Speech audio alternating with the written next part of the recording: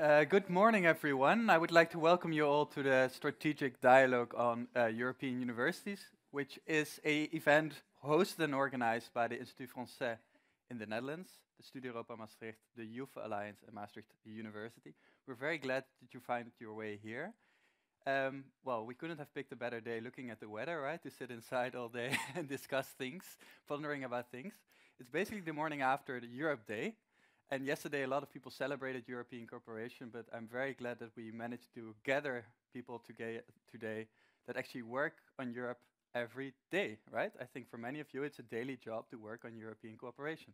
So you do not only celebrate it, but you also put your visions into action. I'm very glad that you could all come to Maastricht to do this with us. My name is Job Zomerplaag. I work as a program editor at Studio Europa Maastricht, and I'm also pursuing a PhD at Maastricht University and UNU Merit. The European Universities Initiative, I think for many of you, it's something that you basically hear every day about. But for those that are maybe not too familiar with it, I'll briefly introduce to you what it's about. So in 2017, it was introduced, and it was about fostering student mobility, research collaboration, but also working towards excellence, and that we as a European continent, European Union, should also work towards some sort of strategic mission and vision regarding higher education. 44 alliances have been formed ever since, involving 340 higher education institutions in 31 countries. So that's a lot. It's a European project that stretches way beyond the borders of Maastricht, the Netherlands. And we're very glad that many of you could come here today, representing those institutions. Today we take stock of the achievements of the past 5-6 years, but also the challenges that you have been facing in your work. And we hope that together we'll actually form together a backpack full of things to take home with you to your home institutions, so you can work on this and elaborate on this. Well, many of the first generation European universities are rolling out, they're wrapping up, but will also continue in the future. But there's also a couple of you that are here in the room that are part of universities that are about to join one, or that will be part of a next phase. And we hope that we can also transfer knowledge and experiences from the previous phases to the next one. Questions to guide the conversation for today. A few, right? I think everyone comes in here with questions, but some guiding questions that we have formulated today. What is needed to further cooperation that's already there? But also, how can universities fulfill European ambitions while remaining embedded in their region? So on the one hand, we have a European ideal, European vision, things that we want to work on, but there's also regional embeddedness, and how can we work towards this? Before lunch, we'll share best practices and common challenges with each other in smaller interactive groups. We'll explain in a bit how that's going to work. You'll be talking about purpose, governance, funding, but also the implementation of joint programs. And then after lunch, we'll actually have a lineup of very inspiring speakers and experts who will talk about how universities can contribute to the sustainable development of their region, but also how we can better collaborate in research. And a last panel on how the European Commission and national ministries can support universities with future steps to take. There will also be a networking event at the end of the day, so we hope you all join us there as well.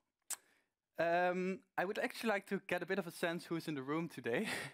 Who of you has traveled more than 6 hours to get here? Wow. Person in the back, where are you traveling from? Poland. Okay, very nice. And you? France. Okay. I already met with a person from Torun. Very welcome here. And there in the back? From France as well. Very glad to have you here. Who has traveled less than 15 minutes this morning? Okay.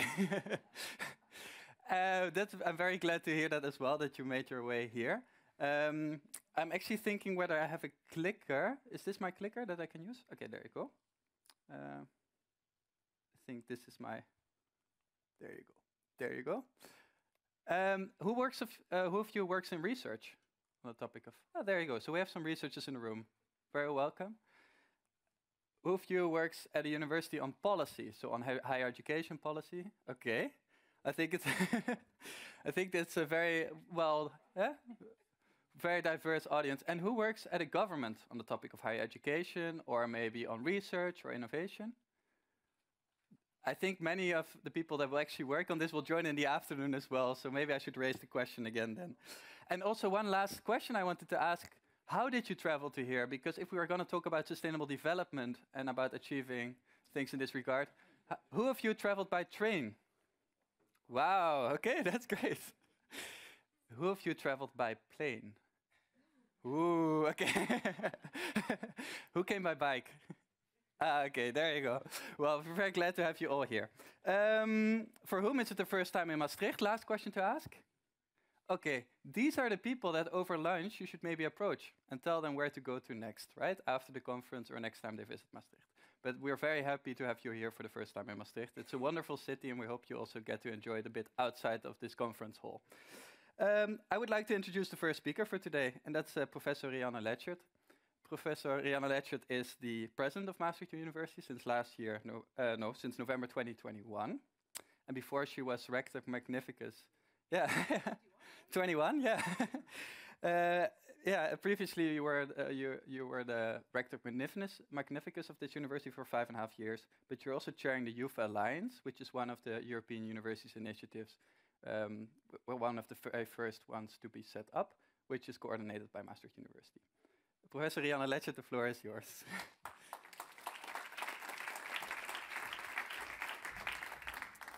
Thank you, Job, for this nice introduction. I had to think, is it already 2 years now?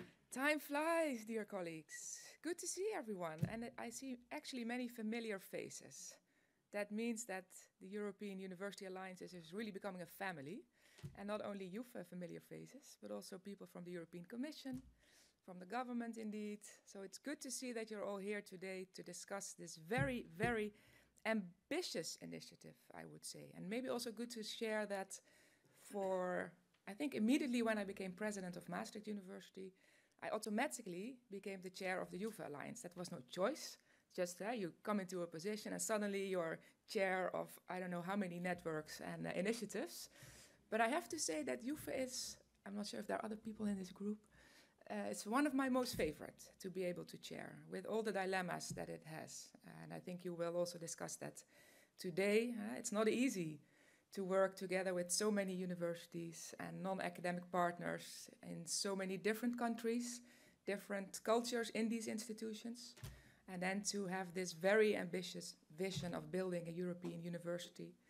That is a challenge in itself, but it's a challenge, I must say, that for me gives a lot of energy. And I think that's what you need in any job, that it gives you energy. But I was asked today to give more of a formal opening to all of you, so I will stick to my role. And first of all, welcome you all here to this wonderful new conference location, the MEC. It's not situated in the best part maybe of Maastricht. We're working on that already for years, I must say, to re-innovate the surroundings here, but we're getting there. Step by step, also this part of the city will become a beautiful, beautiful place. And I know that the ambassador of France to the Netherlands, François Alabrune, is at the moment not here. He will be here after you have your lunch to welcome you, but also on my behalf, also for the colleagues from the embassy that are here this morning. I really would also like to express my gratitude that he will be here today. It's also partly also the initiative of the Institut Français, but also the embassy itself, that we have this conference here today. So I want to thank also the team of the Institut Français for co-organizing the event and to work with us on further developing this very important topic for the, I would say, entire higher education sector. And in particular also, of course, welcome to all of you who came to travel to Maastricht for this event. I just got my first cookies from Poland. You know, the good thing of working in these international environments, there's always someone that brings special treatments from their countries. So in case you never did that, it's a habit actually to do that. Thank you, Adam. Thank you so much. Now, in February of this year, I had the opportunity to go to Rijeka in Croatia with our entire youth community, where we had our town hall meeting. That's how we call it. And I must say that was also really, again, a highlight in the whole youth experience, not because it was in the beautiful part of Croatia. Rijeka is definitely, I would say, a tourist destination as well, if you are still looking for your holiday destination. But it was also the first meeting attended by the University Sorbonne Nouvelle, who is a new member in our alliance. And I can also now take this opportunity to also formally announce that the Sorbonne Nouvelle is a formal partner in the Youth Alliance. And with that, I also really have to express my gratitude to the French Ministry and also the European Commission for their formal support in helping us getting through the process of accepting a new partner in our alliance. And we're very happy to have the Sorbonne Nouvelle as part of our youth family. And we visited last year Paris to also, before we accepted, also to see if we share the same values, because that's for us very important. If we accept a new partner, then that new partner should also fit within the aims and ambitions that the Alliance have set, but also the way of working. And for us, as you know, UFA is a student-centered led alliance. And I see one of our students, and later I will maybe call you here to the stage. And I know you are able to do that, because I'm putting you on the spot, Leah. Leah is one of our students in the UFA Alliance, in the Student Forum, an excellent student that is also fighting for the ideals that we have within the UFA Alliance. Now back to the Sorbonne. What we did in the Sorbonne is also discuss with the students and the staff and the government, so that's also the executive layer, to see if they also truly believe in active student involvement and not just at the end of a process and then tick the box while you agree. No, really co-creating together the ideals that we have. And definitely also with the Sorbonne Nouvelle, we tasted during that visit that they share these values. So we're happy that they are part of our UFA family. And I think it's also maybe important to share with you why it is so important to invest so heavily in the European University Initiative. And yesterday was the birthday of the Schuman Declaration, which is very much about fighting for peace and unity in the European Union, and we often take that for granted. And I think if you look at the world today, we know we can never take that for granted. And also the 4th of May in the Netherlands, we commemorated the victims of the Second World War, and every time again you are remembered that living in freedom and having your education in freedom is not something that we can ever probably take for granted. Currently, I'm in the middle of developing a program for female students from Afghanistan to be able to come and study in the Netherlands, because they are now prohibited to study in their own country. So there are many examples why it is important to keep fighting for, first of all, our freedom, but also for freedom in education. And Leah, can I ask you to come here? Would you? And I didn't discuss this with her, but Leah and myself are for the last few nights together in Zooms. I will not say why. And top secret. Top secret. And we were getting an answer or a question during one of those evenings. Why, for Leah, it is important to contribute to the European University Initiative. And she had such a brilliant answer. And I know you can repeat it here. Huh? You're Sure. okay? Yeah. That's Okay, okay. good. This was really not prepared. So. So thank you for putting me on the spot. I appreciate it. I will make up to you. I believe you. Yes, so it is a very odd experience to be a student within all of this staff members and rectors and presidents and, of the universities. But I think that's what makes UFA Alliance very special, that students are really the co-creators. So we get a seat at the governance levels. And we are in these conversations for everything, for building the alliance, for how we should move forward. And I think that is something not a lot of students get to do. And I definitely think that without that, UFA could not be a front runner or could not have a chance at being the front runner. Because the students are what gives the energy. They are the generations that are going to continue studying and building the European values. So their voice needs to be in there. And for me to combine my views as a student with the experience of the staff members who know how this tanker that moves slowly, which is the university system, works. She already knows that. Is something that is really, really nice because we could not do it alone. But I feel that the staff members could also not do it alone because sometimes they get too caught up in their own environment. So they also need our third perspective. Very critical one, I must say.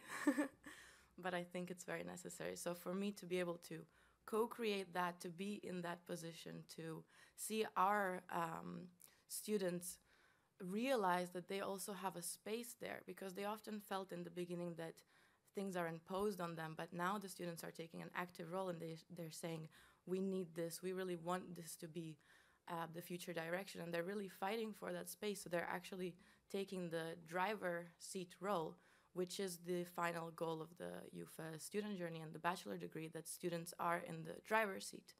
So just being in the co-creation process is already starting that whole domino effect, and I really, really am proud to see that within UFA. So that's what inspires me.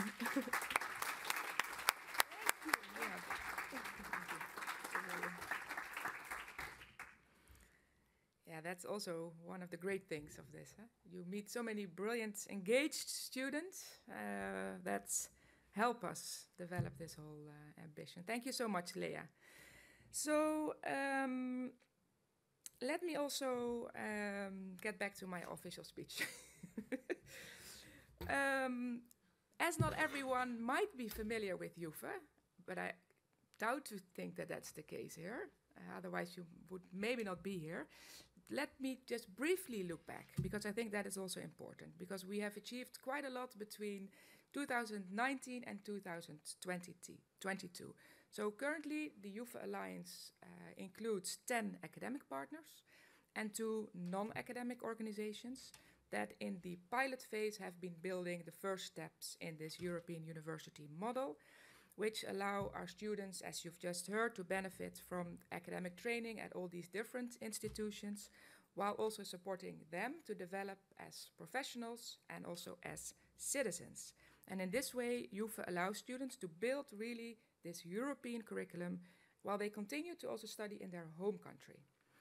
And during COVID, of course, that was even, that it was a blessing in disguise, that because of the whole online way of working and teaching at that time, we could also have a very speedy process within the whole development of UFA, I must say, even how bad that period has been. Now, the UFA programs have attracted over 860 students between 22 and November 22, so 2020-22. And what you should know is that the students are asked to actively create their own personalized learning paths. So that is the idea. So it's not this is the curriculum, you do it. No, you yourself develop your personalized learning path. And they engage in courses and activities across Europe and are also enabled to engage with local communities. And as such, for instance, students have successfully participated in the entrepreneurial activities that we have set up, like the Youth-a-thon. We have great people that have a creative mind to develop all these nice titles. Youth-a-ring, Youth-a-thon, so Youth is like this brand thing. The Youth challenges, of course, but also the civic engagement activities, the Youth help desks or other volunteering activities. So we really would like to see the Youth, both staff and students, work very closely with the local communities in the cities in which we are rooted, because that is for us not something just we do that because it's asked from us by society. No, we really believe that that can also help bring both our students to a next level, but also our staff and our institutions. Now, next to the whole focus on education and civic engagement, we've also laid solid foundations to support and foster talented doctoral and postdoctoral researchers. And that's maybe nice to mention. That's more of a side effect maybe, because once you start with developing the UFA European University Initiative, the partners, of course, get to know each other really well. We meet a lot at Cyprus meetings, Rijeka meetings, online. And because you get that real relationship with each other, it's also quite easy and logical to then also develop proposals together in the whole research era. And what we've seen is that we have been really successful in obtaining research grants with the Yuzhuo family. And that's, I think, how you also, in the end, will build like a genuine university in which research and education is very closely interlinked. That's why we are a university. And I think we should not forget that this is not only about developing curricula, co-teaching, innovating our pedagogical vision on education, which we do with the 10 and our non-academic partners. But it's also about allowing the staff to meet and set up initiatives in the research domain. I think that's really important as an additional consequence of this European University initiative. Now, it also is hard work, I have to say. And I see many colleagues here from my own university here that on a daily basis work to develop all the different program lines in I don't know how many work packages and across 10 universities. And I will tell you, I once set up an educational program with 6 faculties in one institution. And you don't see my gray hairs, but I do have them after that initiative. And that's in one institution already. Yeah?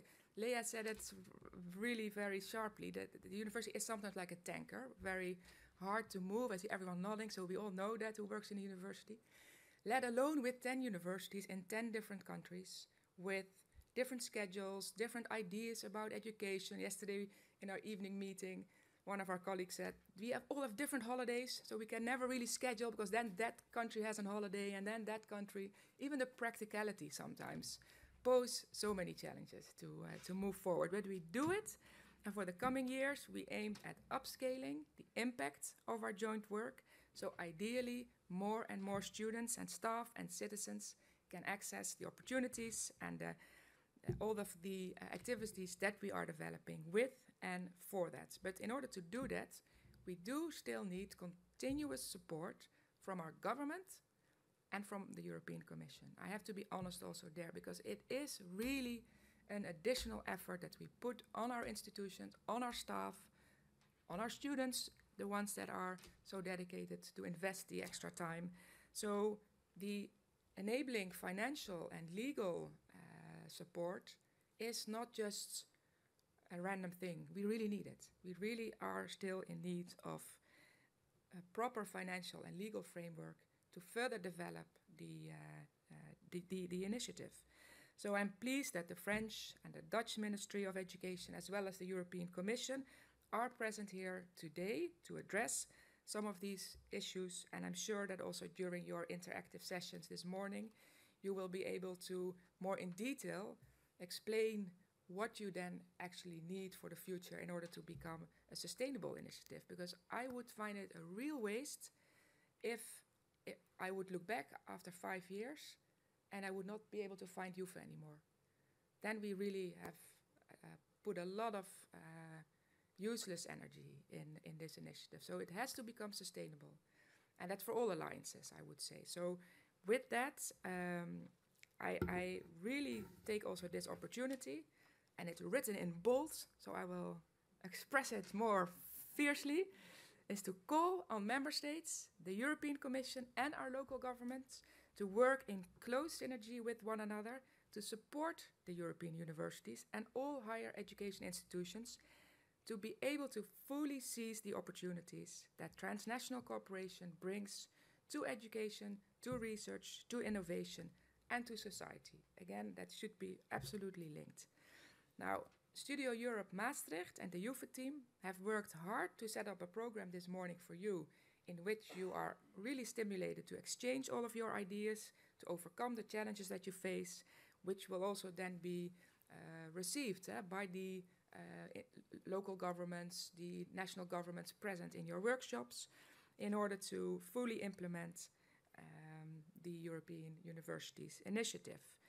And I also would like to pay tribute to the great work of the European University Association, because in their policy brief, very nice that you're here as well, the European Universities Initiative and system-level reforms, current challenges and considerations for the future. In this policy paper, you can find it online. you have identified the 4 topics that you will also discuss in the morning. And for those of you who haven't seen the policy paper, I really recommend you to read it. It's very sharp. Now, lastly, I'm also happy that our program includes a session on the regional engagement of universities. And as Maastricht University, we always say we are the European University of the Netherlands. You have to claim something, but I really believe that we have a right to claim it, but also, of course, with an international outlook and firmly embedded in the region. We cannot work without having very close ties to the region. And now it's easy for me to say, and then I go, and we don't show how we do it. No, we actually show it. And how do we show it? We work together with the province of Limburg and 4 cities in Limburg, from Maastricht to Venlo, Sittard, Heerlen. For those of you, of course, you know Limburg by heart. There are 4 cities. Venlo, 80 kilometers from here, so it's not really a neighbor city. With these 4 cities and the local ecosystem around these cities, and I mean then also the big enterprises, but also the small enterprises, we build campus ecosystems where in triple helix way of working, we all invest in research and innovation and education at these locations. So in Venlo, it's about food, nutrition, logistics. In Heerlen, it's about data science. At Gemmelot, it's about chemical sciences, bio-based materials, everything relating also to sustainability. And here in Maastricht, it's the health campus.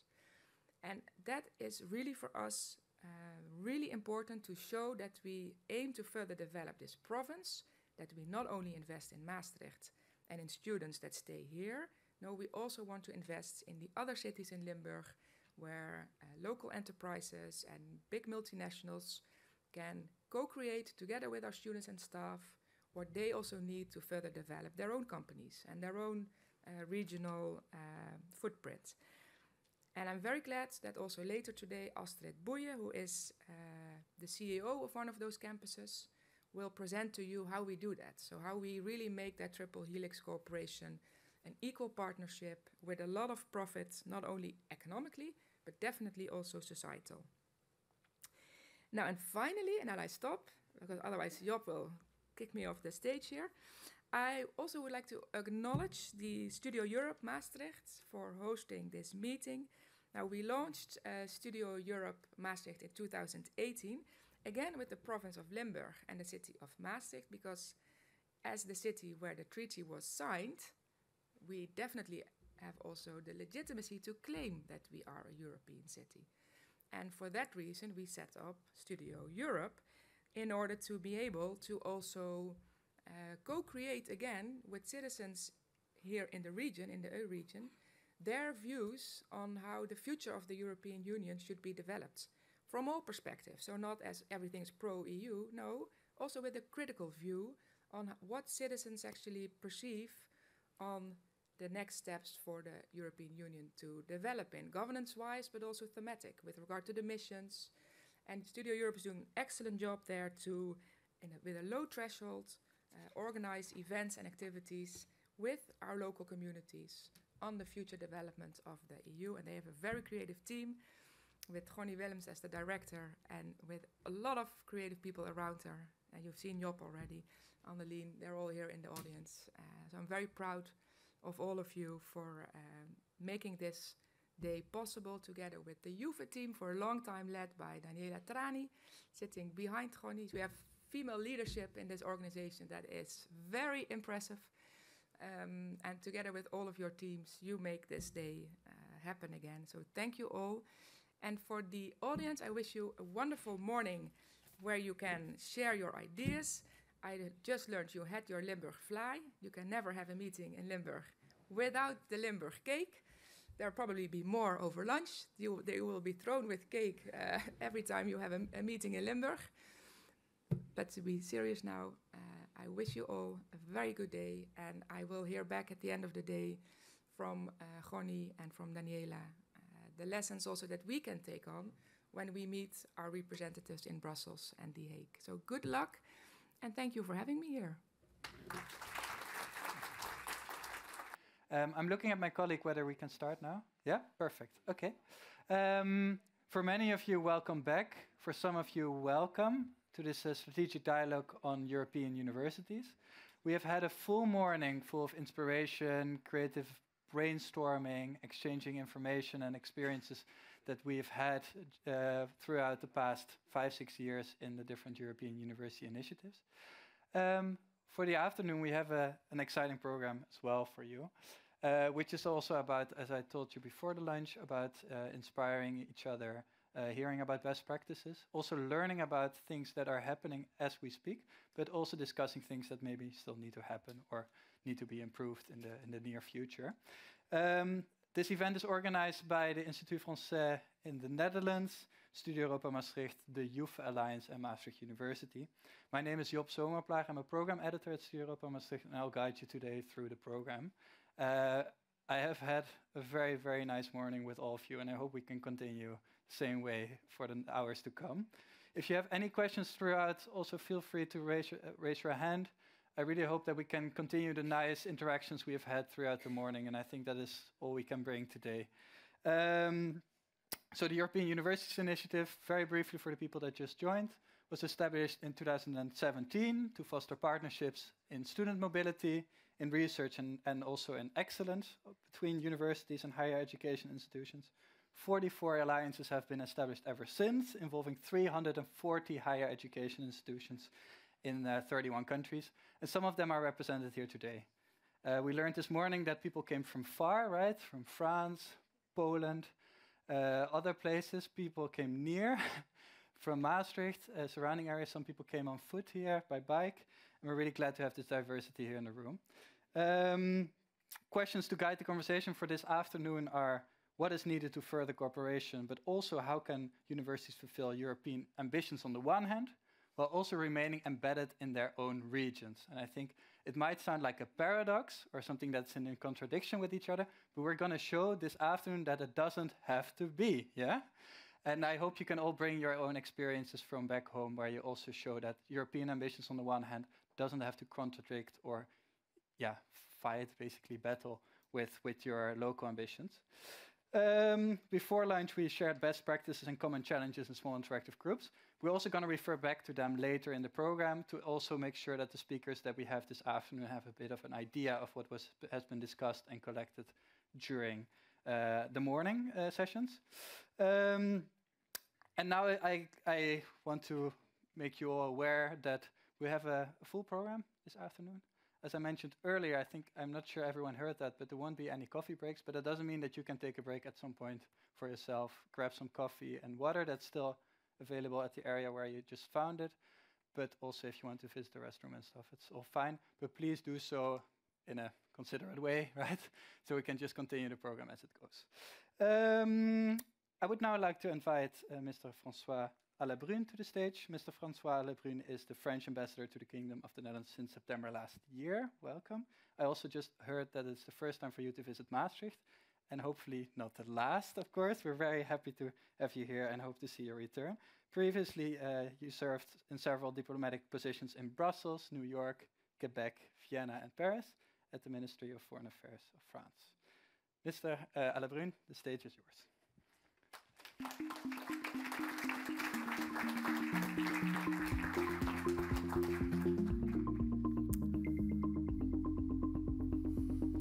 Thank you very much.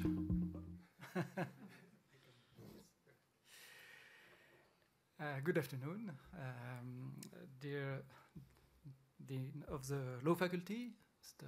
Smith, dear Director of Studio Europa Maastricht, Mrs. Willems, dear representatives of the ministries of Netherlands and France, dear representatives of the European Universities Alliances, ladies and gentlemen, it's a great honor and pleasure for me to be in Maastricht today with you to discuss the important topic of European universities during the first strategic dialogue between the 8 alliances in which French and Dutch universities take part.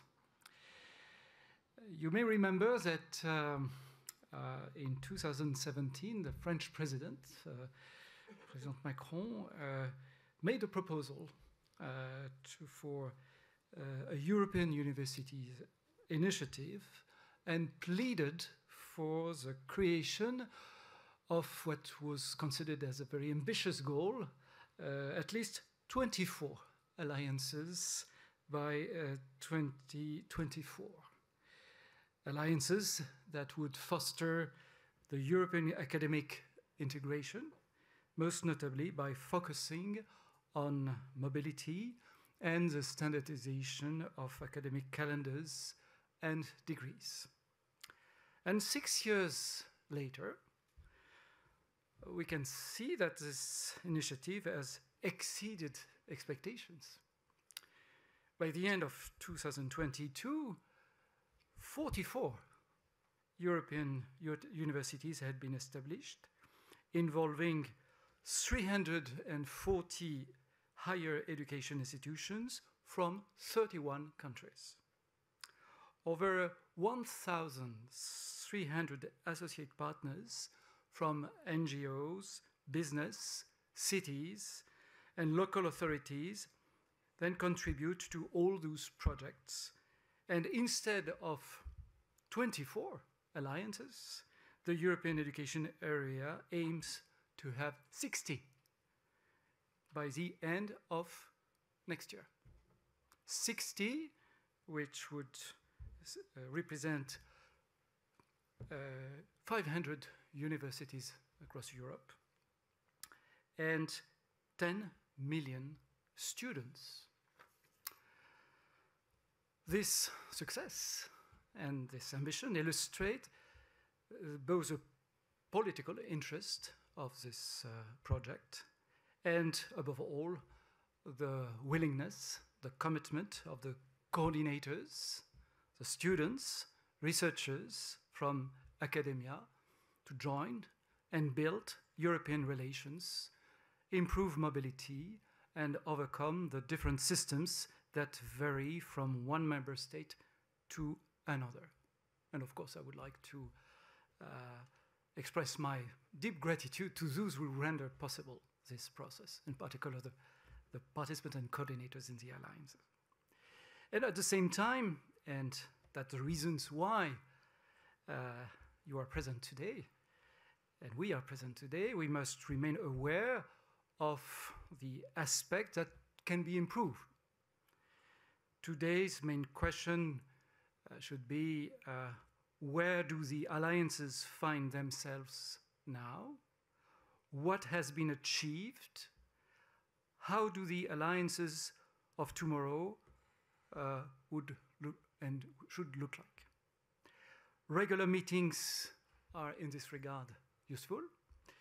And I would like to recall that last year, on 30th June 2022 in France, in Versailles, France hosted the campus of the European universities, a strategic dialogue for all, at the time, 41 alliances, in conclusion of the French presidency of the European Council.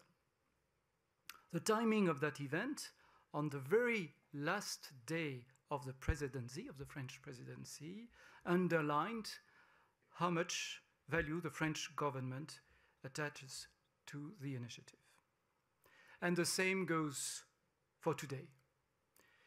We listened with interest to the valuable input of the participants in this morning's workshops.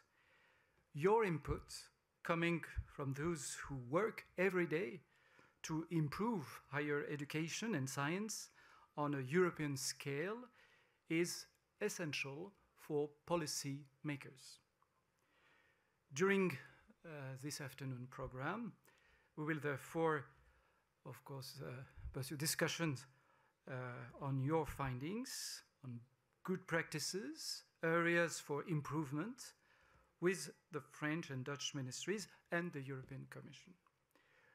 Without your input, the policymakers would not be able to develop this framework. France's strong commitment and implication was illustrated during the recent state visit that President Macron paid to the Netherlands last month. And it's very interesting to note that a very important event in this state visit, and President Macron himself considered the heart of this state visit, was a visit to the University of Amsterdam, to the Department of Physics.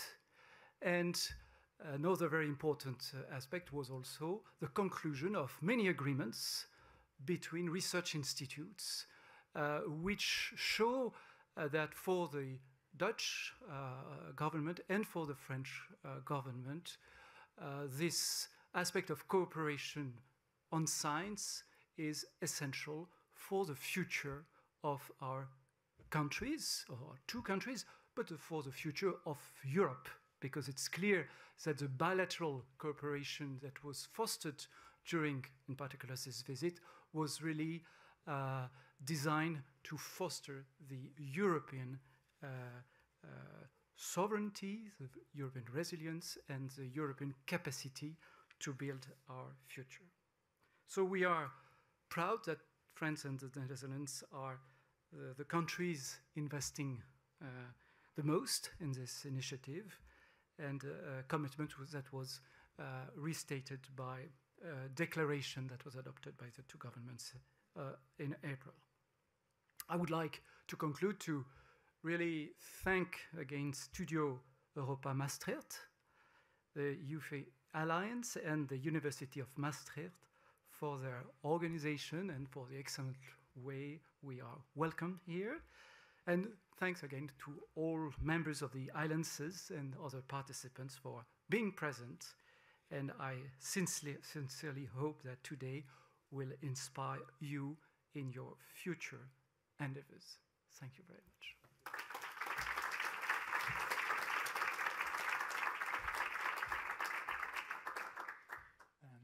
Thank you, Mr. Alabrune, for your welcoming words, introductory remarks for this afternoon session. Thank you very much.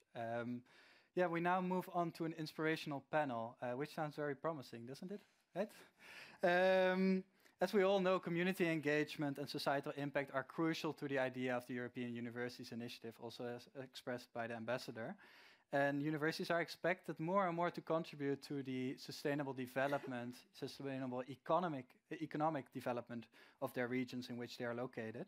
But how can we practice what we preach and turn these visions into actions? And that's what we're going to talk about. How can we learn from existing efforts? Well, we have a great lineup of speakers for you to discuss these questions with. But we actually asked them to first introduce themselves to you and also the organizations that they work for, the work that they have been doing in this regard. Afterwards, we have a chat. And as I said, I hope that the best questions will come from you and not from me. Yeah, that's what I hope. After each of the presentations, so there will be about 10 minutes presentations. And after each of the presentation, I hope you can turn to the people sitting next to you, maybe on your right-hand side, and briefly discuss for like a minute or so what you took away from that presentation and write it down. I think it would be nice at the end of all presentations to hear what you remembered, what stuck with you. So that's something that I would like to invite you with, and it also gives our speakers the time to also transition to their slides. You know, so that's also very nice about this.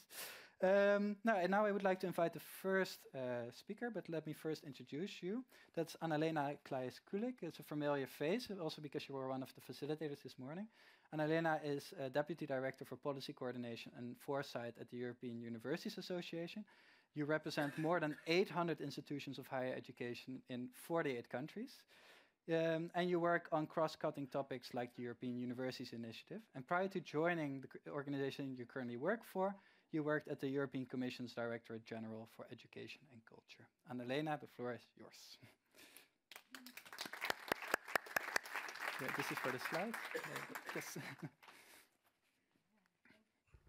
Is it on? Yes. Yeah, thank you very much for having me also this afternoon in the panel. I got also myself a lot of inspiration from this morning.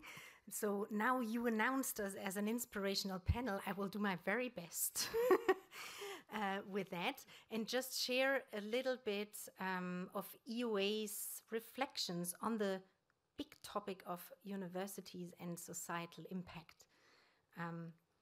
because we had recently our annual conference where we had more than 300 representatives of our member universities in Gdansk in Poland coming together on exactly that topic, because we said we have to talk about impact. And why do we think this is such an important topic? Well, you were all in one way or the other either working in universities, in alliances, or with universities or policymakers on this.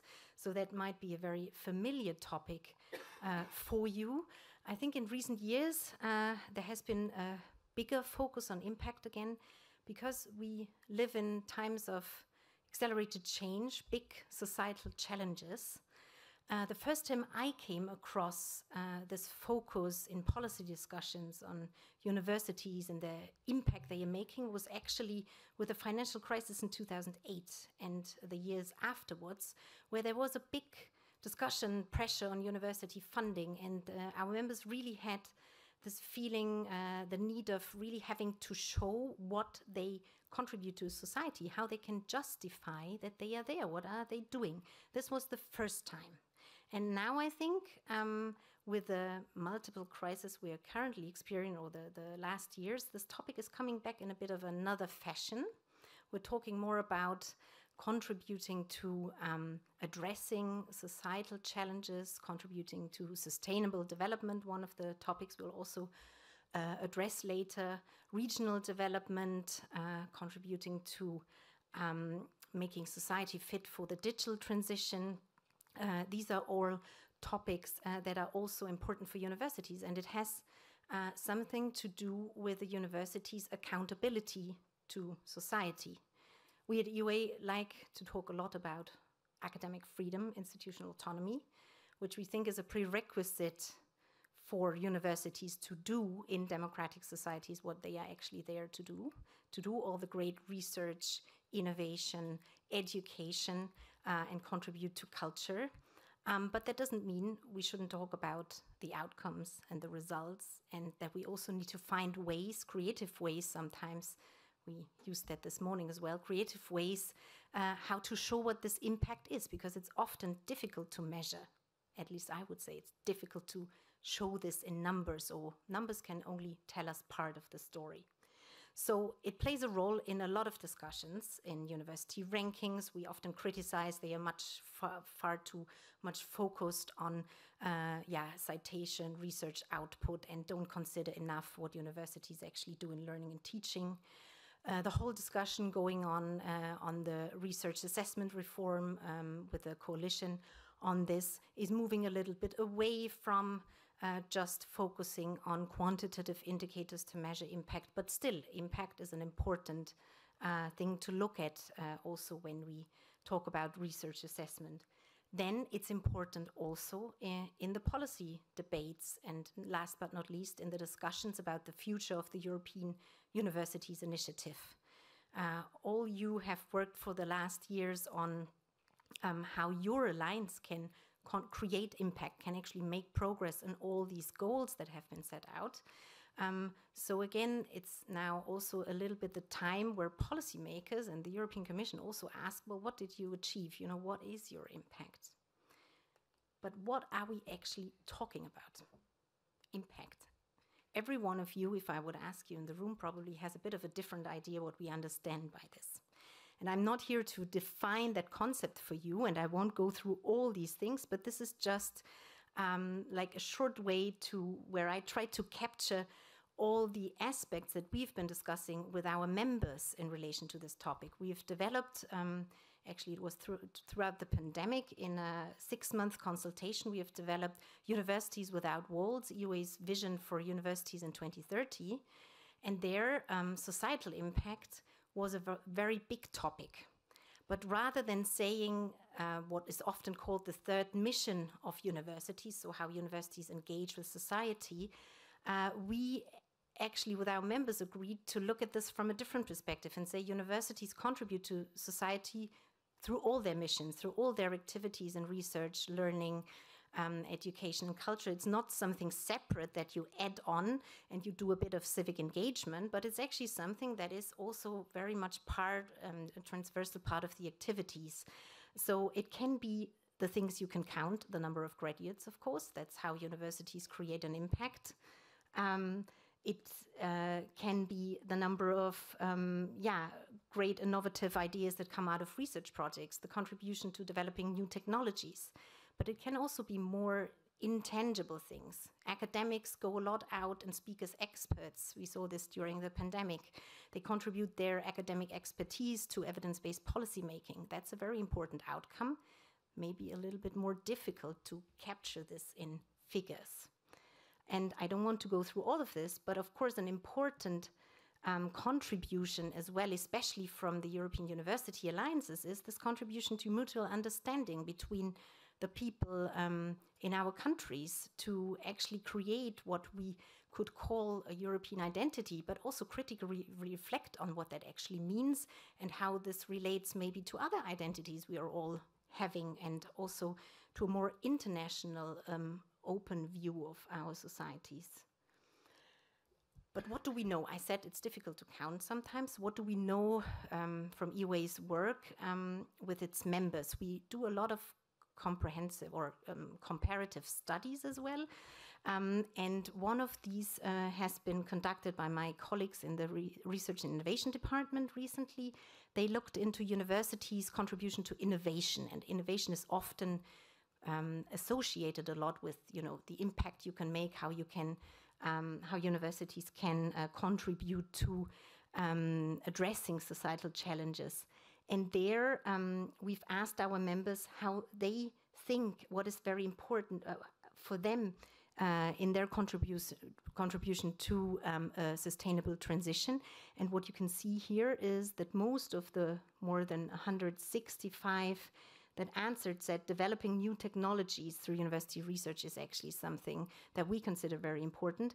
But the second thing is already as well improving student and staff understanding of sustainability. We here see again the different missions. Research on the one hand with a very concrete outcome, and then something which is more about changing mindsets. Here again, what comes up as important, what universities would need to improve to actually make maybe even a better contribution to the sustainable transition is how they translate their research results into concrete, into concrete innovations. That is something where our members think they're already doing a lot, but they could do maybe a bit more. And then we asked them as well how they measure success, their success. What are they, let's say, their KPIs in their work on the sustainable transition. And there what comes up very high on the list is actually partnerships, partnerships with also actors in the local innovation ecosystems, but also with other partners beyond. And I think that's very relevant for our discussion here today, of course, also with the university alliances and how you can maybe connect your local innovation ecosystems of each of your partner universities to one another and also to partners beyond that. Universities also try, our members also try to embed social engagement, civic engagement in their learning and teaching, in their education programs. And you can here see in this survey, we've asked them about different ways how they do this. So some have actually integrated this as an explicit part of their study programs, or also in other universities, students can get credentials for social engagement. So that's another, let's say, very concrete way of how universities try to foster this as well among especially the students. So this was the evidence we have, let's say, from EUA's work, which is of course always very broad, looking at the sector as a whole. But I would like to come back to my statement from the beginning. Societal impact is a very broad concept. There is a lot of focus, especially in politics discussions, that we have to measure this with quantifiable indicators. And that is very valuable. But I would say we shouldn't forget the important part of things that are more difficult to count. And that's why I've taken one of the great researchers you all know who said exactly that. Not everything that counts can be counted. Thank you very much. Thank you. because that's a very nice message, and I think that also will extend the scope maybe of the discussion we'll have afterwards. But this is a very important thing to mention. So thank you for bringing the message from Gdansk to Maastricht. And then I take it to Tampere. I actually would like to invite you now in the meantime to briefly chat with the person sitting next to you what you remember. And then in the meantime, we can set up the presentation of Mr. Yuzhuo. Yeah? All right. All right. Nice to meet you. I will briefly introduce you, and then you can have the words, yeah? Yeah, exactly. I think your presentation is put up now. Perfect. And if you want to go back, it's this one. Yes. But let's... it's your first time in Maastricht? Yeah. Oh, okay. And you're originally from Japan? China, okay, I see. Yes. And pronounce your name right, Yuzhuo Kai? Yeah, okay, okay. Glad to hear. Now I don't want to mispronounce it.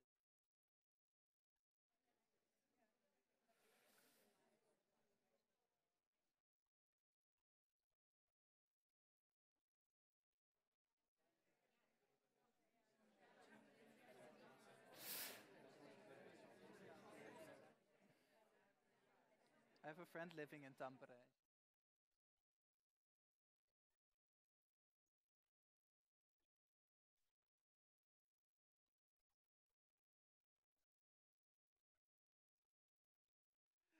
All right.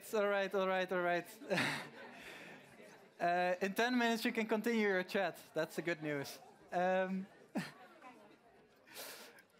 We are ready, and I hope you are too.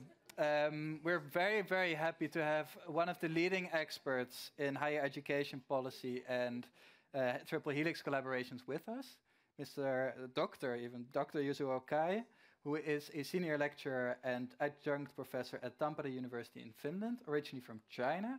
He has coined the term of a sustainable entrepreneurial university, which might sound like a new term, but in 10 minutes' time you can tell everyone about it, because that's exactly what Mr. Kai is going to explain to us. He has written extensively about the role of universities in regional innovation systems, and today he is our speaker. The floor is yours.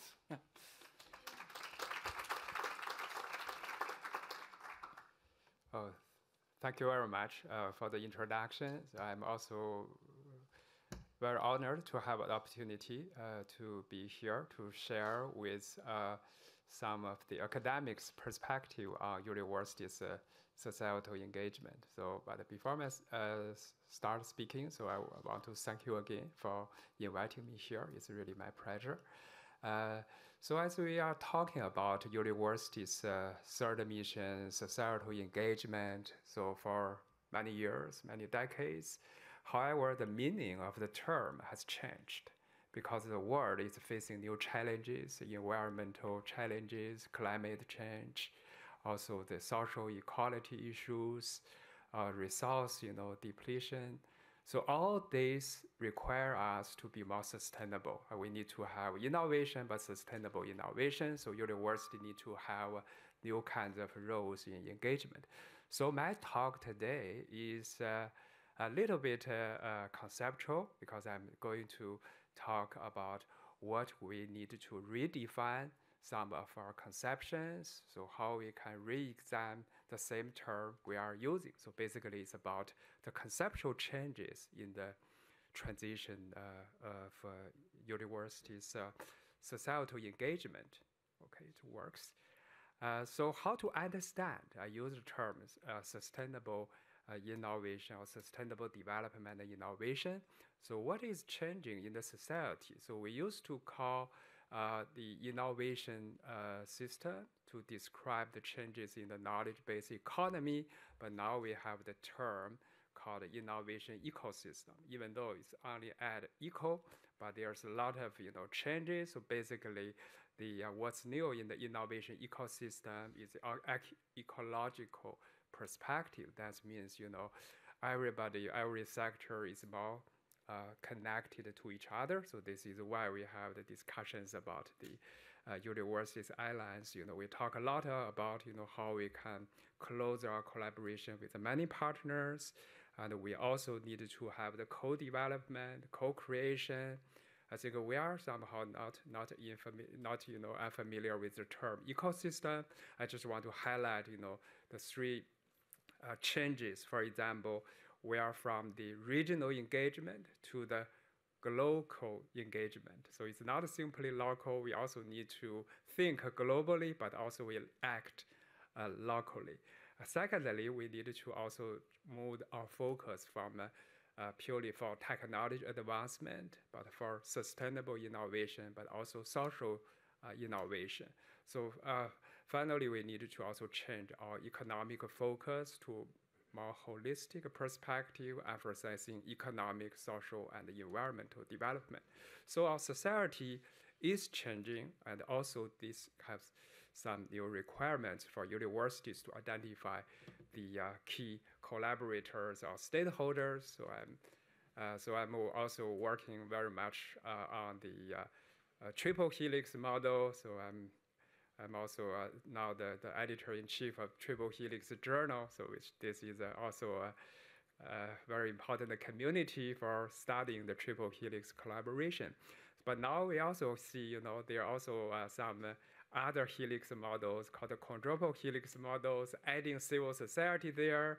So why not stop here? So we also can add, environment, so there's a lot of discussions in the innovation studies. But I want to emphasize that actually triple helix model does not exclude civil society. Actually, triple helix, according to the originators like Henry Escovitz and Lute Lestoff, they consider civil society is too important to be treated as a parallel helix, but it's a foundation for triple helix. So without the civil society, you cannot develop the dynamic of the triple helix model.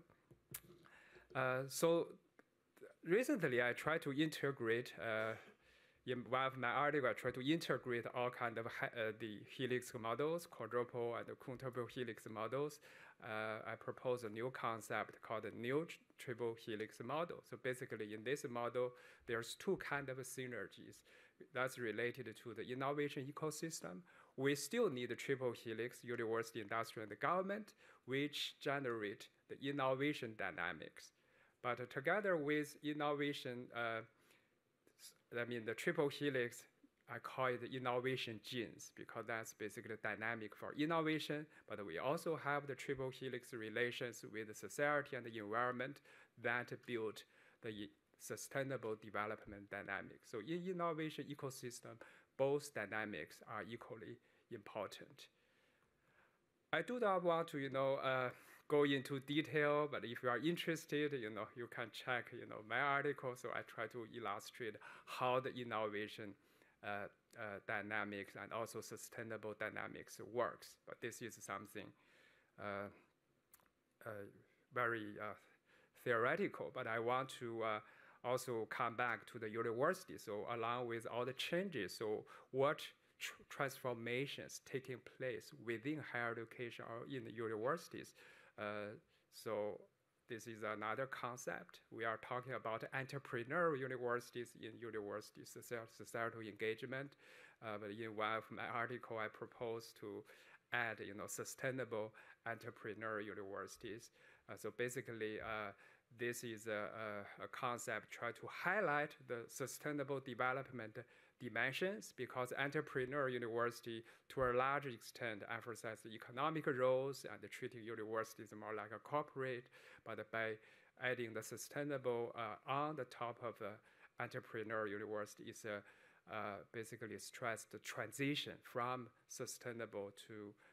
entrepreneurial to sustainable entrepreneurial university. So basically the idea is try to integrate the social, economic, environmental dimensions for sustainable development into the traditional university's three missions: education, teaching, and third mission, or the societal engagement.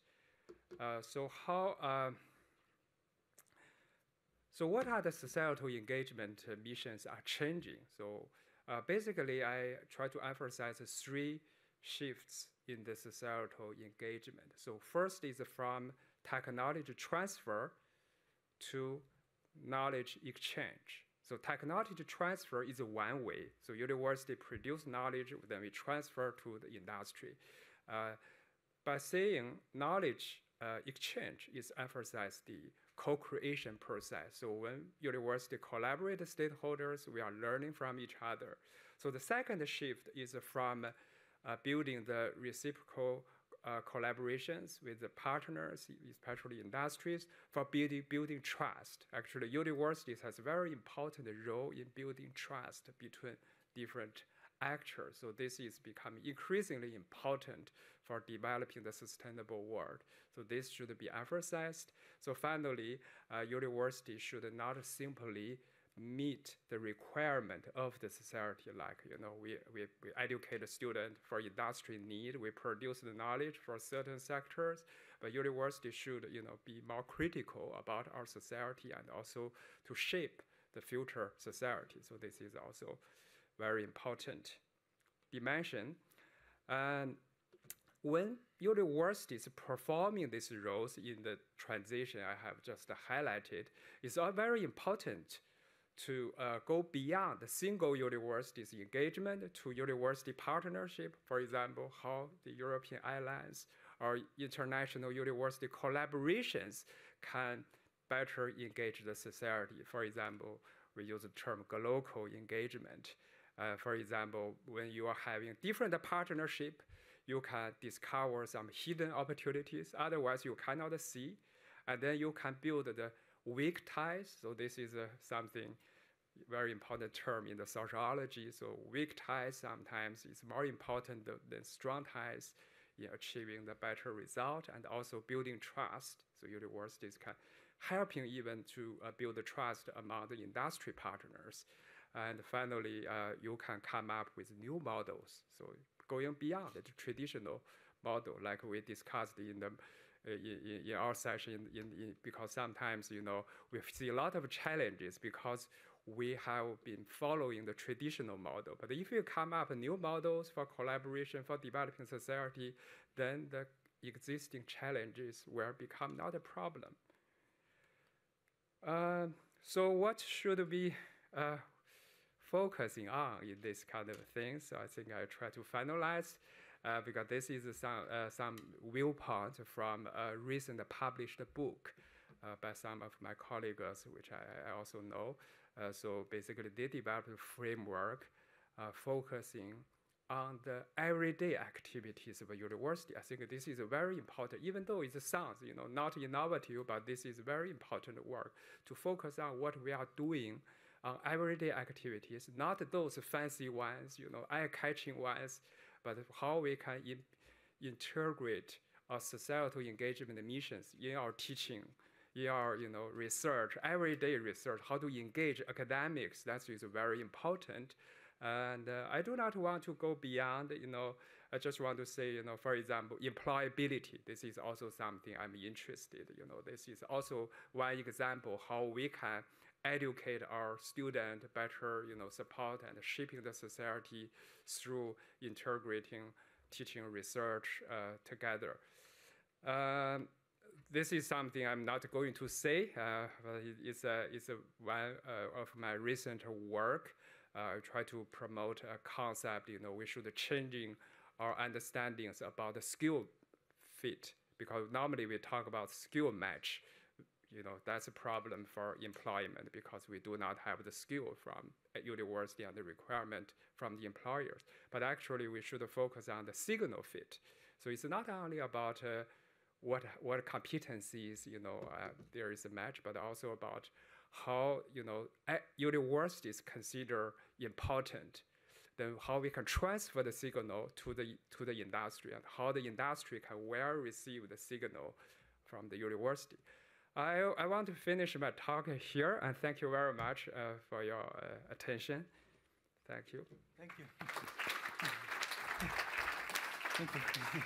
You can have a seat, and we'll see you back later. Yeah, just take a minute or two to reflect a bit on the talk. I think it was very nice how they align, right? I think also the first thing, and you were talking about, Anna-Lena, about quantifiability, and that we shouldn't focus too much, but on a broader mission, and it felt like you continued that stream. So I'm looking forward to the third.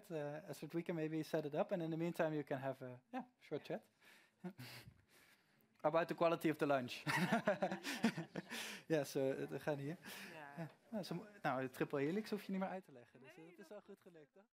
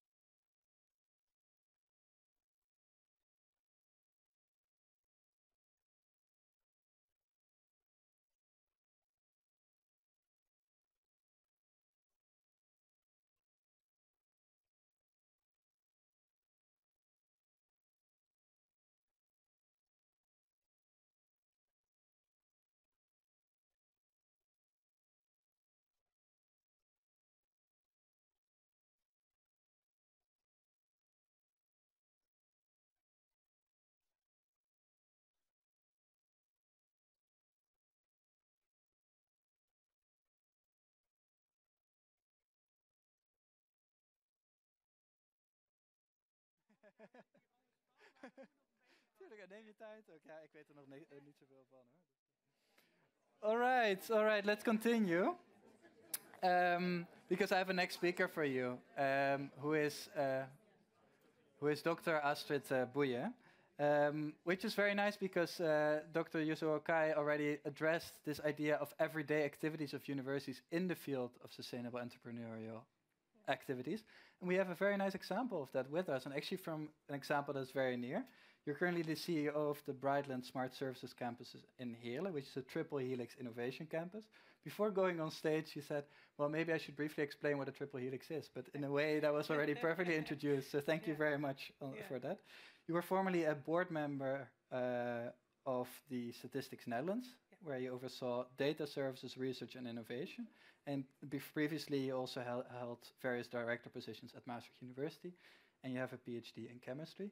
Nice news is that actually you will join a new innovation campus very soon, which is the campus in Sittard-Geleen, which is maybe 20 minutes car ride from here. Yeah, exactly. And it's called the Brightlands Camelot campus, which is a triple helix campus in Limburg that focuses on chemistry, circular materials, and biomedical innovation. So congrats on that new position. But I believe this presentation is about your current position, but I guess there's a lot of interconnections there, right? Yeah, I'll tell something more about the other campuses as well. Looking forward, thank you. So thank you so much for having me here today with this example from practice in how universities can make impact, real societal and economic impact. And because in my view, and I was glad to hear that's also supported from a scientific perspective, these two aspects go and also should go hand in hand.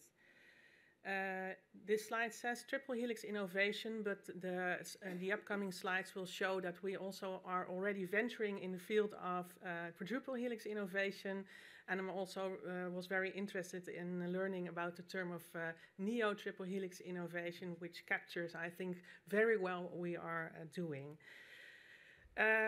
We as Brightlands campuses, and I say we, and I'll get back to that on the next slide, we have all been founded by Maastricht University and the province of Limburg. And the first campuses were founded around 11 years ago, and the aim was to do something to make impact into Limburg and also Dutch society. And for this you have to know that the Limburg economy has in the historic past been firmly rooted into mining, coal mining, and that these mines had been closed. And that's already almost 50 years ago, but the impact on employability, health and social status of the people that are living here is still present here to this day. Maastricht University and the province of Limburg decided to start working on diversifying the economy and also helping in shaping the large transitions, which at that point in time it was already becoming clear that there were challenges in the field of sustainability, in the field of digitization, in the field of health, specifically also in this region. And here you already see in a very seed-like manner that economic and societal transition can go hand in hand. So these campuses were founded, starting with the Camelot campus in Sittard-Geleen. Later on, 3 other campuses were founded, all by the province of Limburg and Maastricht University, together with a third party. In the case of the Brightlands campus in Heerlen, the Brightlands Smart Services campus of which I am CEO, this was APG, which is a very large Dutch pension fund. It's one of the largest in the world, actually. And later on, we also added a fourth partner, which is the Open University. All the other campuses have a large company as their third shareholder, and this ensured that the triple helix innovation is already embedded in the structure of the campus and in the governance of the campus from the start. Well, goals were creating employment, attracting and retaining talent, fostering innovation, and driving Limburg economy forward. And as I told you, we now have 4 Brightlands campuses with different themes. So the Brightlands campus in Venlo focuses on healthy food. Camelot focuses on sustainable materials, on sustainable chemistry and biomaterials. Heerlen focuses on data science and artificial intelligence. And Maastricht focuses on health. And we all collaborate, which is a strength. We are, so to speak, an ecosystem of ecosystems. And here, on this slide, you can see the impact that this development has had on the region up to this day. And each square represents one of our campuses. And the upper number is the number of companies that is present at the campus. The middle one is the number of employees. And the bottom one is the number of students that is active at that particular campus. And what you can see is that the numbers add up. And so does the impacts. And that's important because, as I already told you, the mining history has made it necessary to take measures in diversifying the economy and counteract the impact of closing the mines, which happened quite quickly in the 70s, in order to have alternatives. And I think that we have succeeded in making this disadvantage an advantage for the future. Well, I said already, Brightlands adds up because of the combination of the campuses and the themes that we address, which are in the heart of the global transitions, but also because we have succeeded in partnering with societal partners, with market partners, with knowledge partners, and that we succeed in having scientists and entrepreneurs and students collaborate together at very beautiful also locations. And that has led to quite significant expertise from the in-practice side of things in how you develop ecosystems, because these ecosystems do not just magic into being. They are created, they are built, and it costs blood, sweat, and tears and a long time. It takes 2 decades to build a sustainable campus, to build them. And that expertise is here in Limburg, is present by the bucket load. We also, of course, given the geography of this region, are very active in cross-border collaboration. And we as a campus, for example, collaborate with the Corda campus in Hasselt and the Digi campus in Aachen. But we also collaborate in multiple Interreg projects and also other European projects, such as the digital innovation hubs. And that, of course, from that perspective, we also make a valuable contribution to the Dutch and to the society and economy on the Dutch level. Well, to give you a short impression, as a campus, we focus on data science and AI, but the subject is everywhere, so you have to make choices on where you apply the data science and AI. And we work in the fields of public services, health and care, circular industry, and fintech. And of course, these topics haven't been chosen by accident. There is a link with what the other campuses do. And below the bonnet, so to speak, of our data science and AI car, there's a lot of technical expertise. But the technology, of course, changes over time, and is the speed of change is increasing. So instead of taking the technology as the core of our focus, we take the application as the core of our focus. But in everything that we do, we take human-centric AI as an important approach, so that we take the ethics of the application of AI as a central focus, because if you apply AI in the wrong way, and I think everyone here can think of the examples, then you get the effects and outcomes that you don't want. Well, I said ecosystems don't magic into being. You have to work on it, and that's done by campus teams. And the campus teams, they work on making the connections with the companies, with the knowledge institutions, with the governments, and they have knowledge on the developments in the field that the campus is active in, so that they can signal if something is becoming interesting and start projects on that. So that is what we do as campus teams. We organize consortia so that we can very swiftly react if a grant opportunity, for example, comes into being. We can organize access to funding for companies, etc., etc. Well, these ecosystems consist of three things. Content, you have to have something that you work on, of course, that is attractive to companies and to knowledge institutions. Facilities are buildings, and at other campuses also the lab facilities, clean rooms, greenhouses, etc. And of course the ecosystem. So the number and the quality of the companies and the other organizations that are present at the campus is of course of real importance. Well, here a quick view of our ecosystem. And we have, at this point in time, we have around 50 companies and organizations present at our campus, and we work with around 100 companies and organizations. And there are really large names that we work with currently. Of course, we are lucky to be active in the field of data science and AI, because this field is booming, and we gain a lot of interest from partners that want to collaborate with us. Here you get a quick view of our facilities. It's important to also have an attractive location that people want to come to, especially in this time where virtual working is also on the up and up, because campuses exist by collaboration and by people meeting and getting together and getting inspiration for new ideas. Well, I'll skip this slide, but please keep in mind that we try to have something in place for each and every kind of organization that we have present at our campus, so that it's attractive for them to come here. Innovation programs, incubators, etc., etc. Good also to know is that we have thus succeeded in becoming one of the Dutch officially recognized AI hubs. And also here you see coming into existence an ecosystem of ecosystems with national collaboration. Well, coming to the end of this presentation,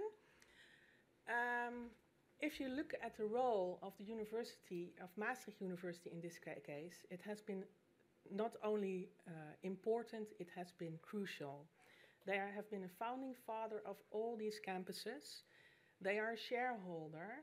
They bring in the knowledge into the projects, and they also bring the students and the study programs, and also the inspiration and the IP for startups. But they also get a lot back from these campuses. So they have a place where they can put their academic knowledge into practice, workplaces and study places for the students, for the internships, etc. Access to the issues that companies are facing in real life, and networking, and the facilitated start for consortia. So I'm skipping this example, but what I want you to keep in mind is it's a lot of work creating a campus, but it's very much worth it in embarking on such an adventure. Thank you so much for your attention.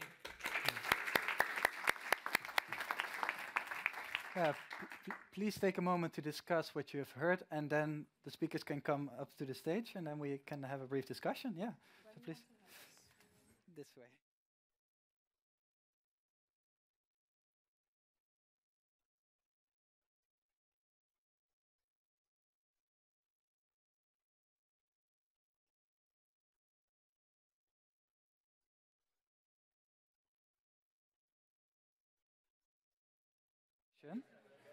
Marlies, can you maybe do this?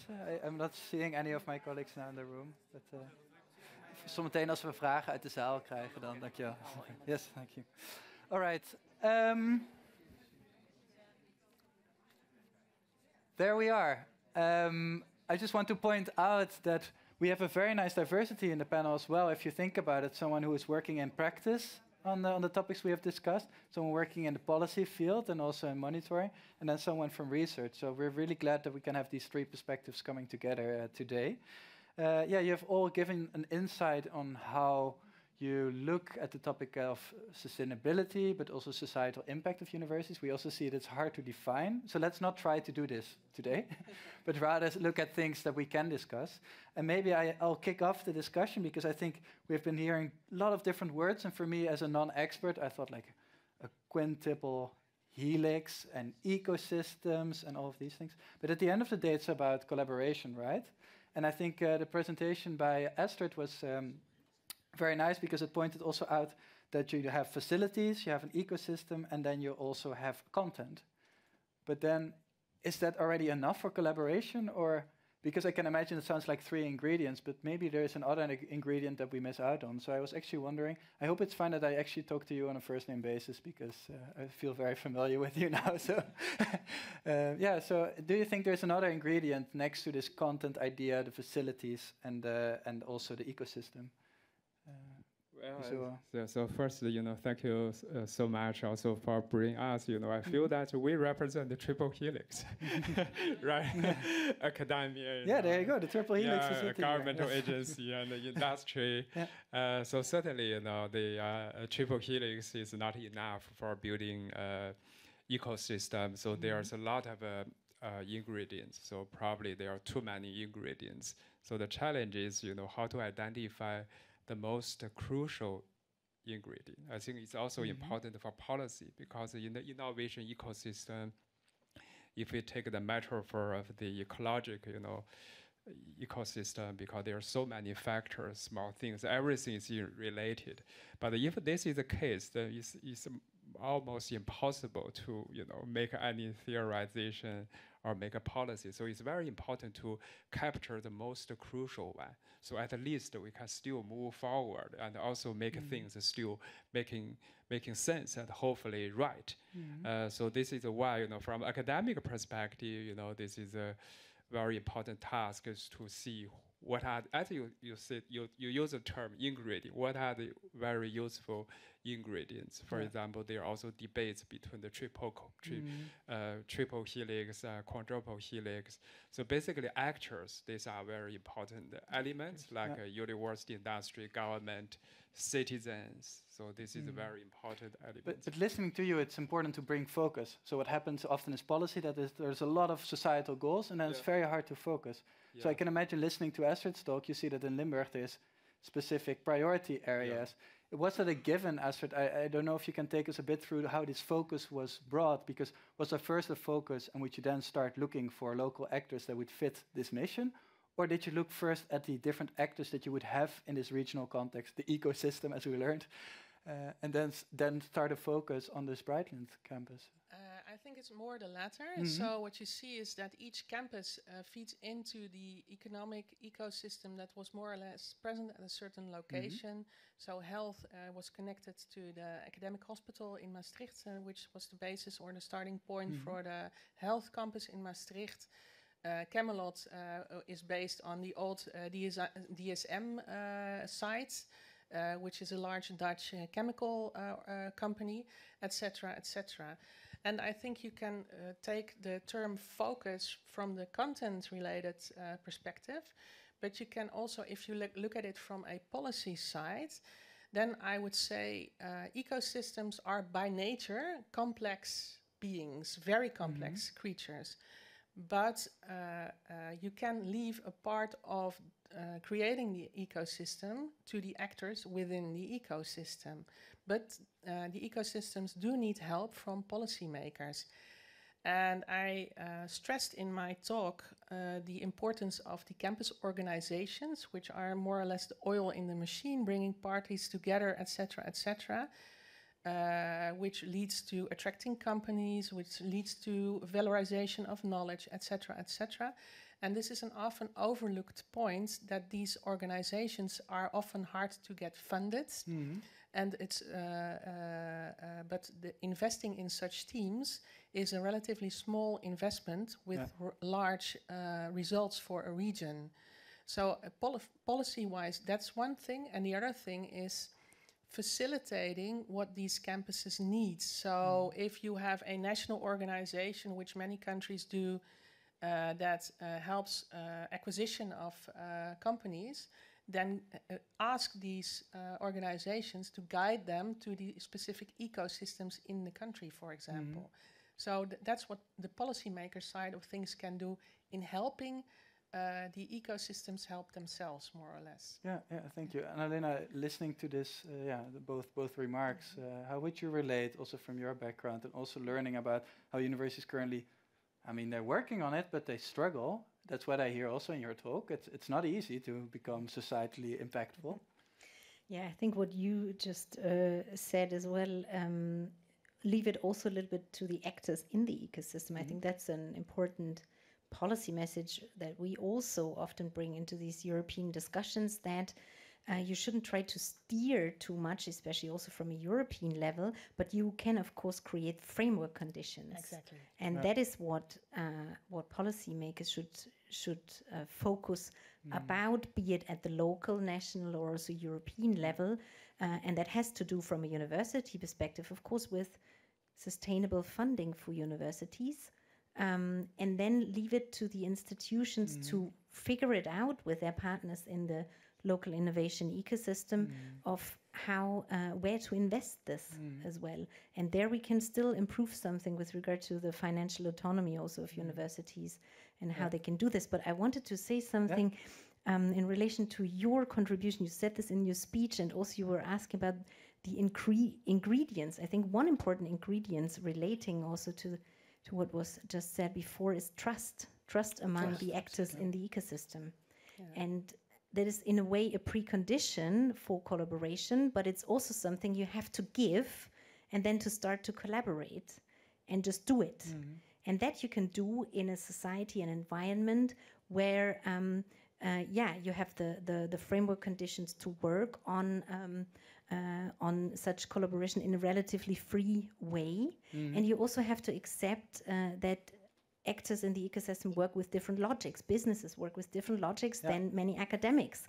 So you have to also trust each other, but also let the role of the other be as it is. So we cannot impose academic logics necessarily to businesses, and not the other way around. Absolutely. So everyone has their contribution, and that is what we see most recently, I think, in the innovation work that my colleagues are doing with our members. The role of universities, as one colleague called it, honest brokers in the ecosystem. So it speaks the different languages, basically, to try to or relates different actors to each other, and also can, like with a campus, like a big infrastructure, also have the space where you can actually make these actors meet. Yeah. But that's a lot on the plate of the universities, no? I mean, you're asking a lot in that sense, I can imagine. Is this also something you find? Because it's, on the one hand, it's a very nice ideal, right? You also call it an ideal type, the Sustainable Entrepreneurial University. But if you're already expected to contribute on the side of research, you also have to educate people. It's still called the third mission. It's not our first mission, right? Yes. Yeah. So what do you find in your research that, is this, how can we prioritize this more, and how should we see it? Should we see it as a ranking, or is maybe the concept of a third mission not really fair in this regard? Well, I do not see, the third mission is anymore a problem, because somehow third mission has been institutionalized and also even on the individual level. But even though there's still some room for improvement, but I think to a large extent in universities, in Europe, so the third mission has somehow internalized in many academics. So basically when I'm academics, when I'm filling the work plan, so basically it's a standard template, teaching, research, service. We have to distribute our time there. But the problem is, as I want to emphasize, the problem is that when it's come to the international dimension, basically the education, research is not aligned with societal development. But if we look at the regional level, for example, you give a perfect example, even in the Netherlands, you have very closer relations between, industry, university, and the government. But when we come to the international dimension, if we see universities, not if we go even beyond Europe, if, Maastricht University has a collaboration, with some partners in America, Africa, Asia.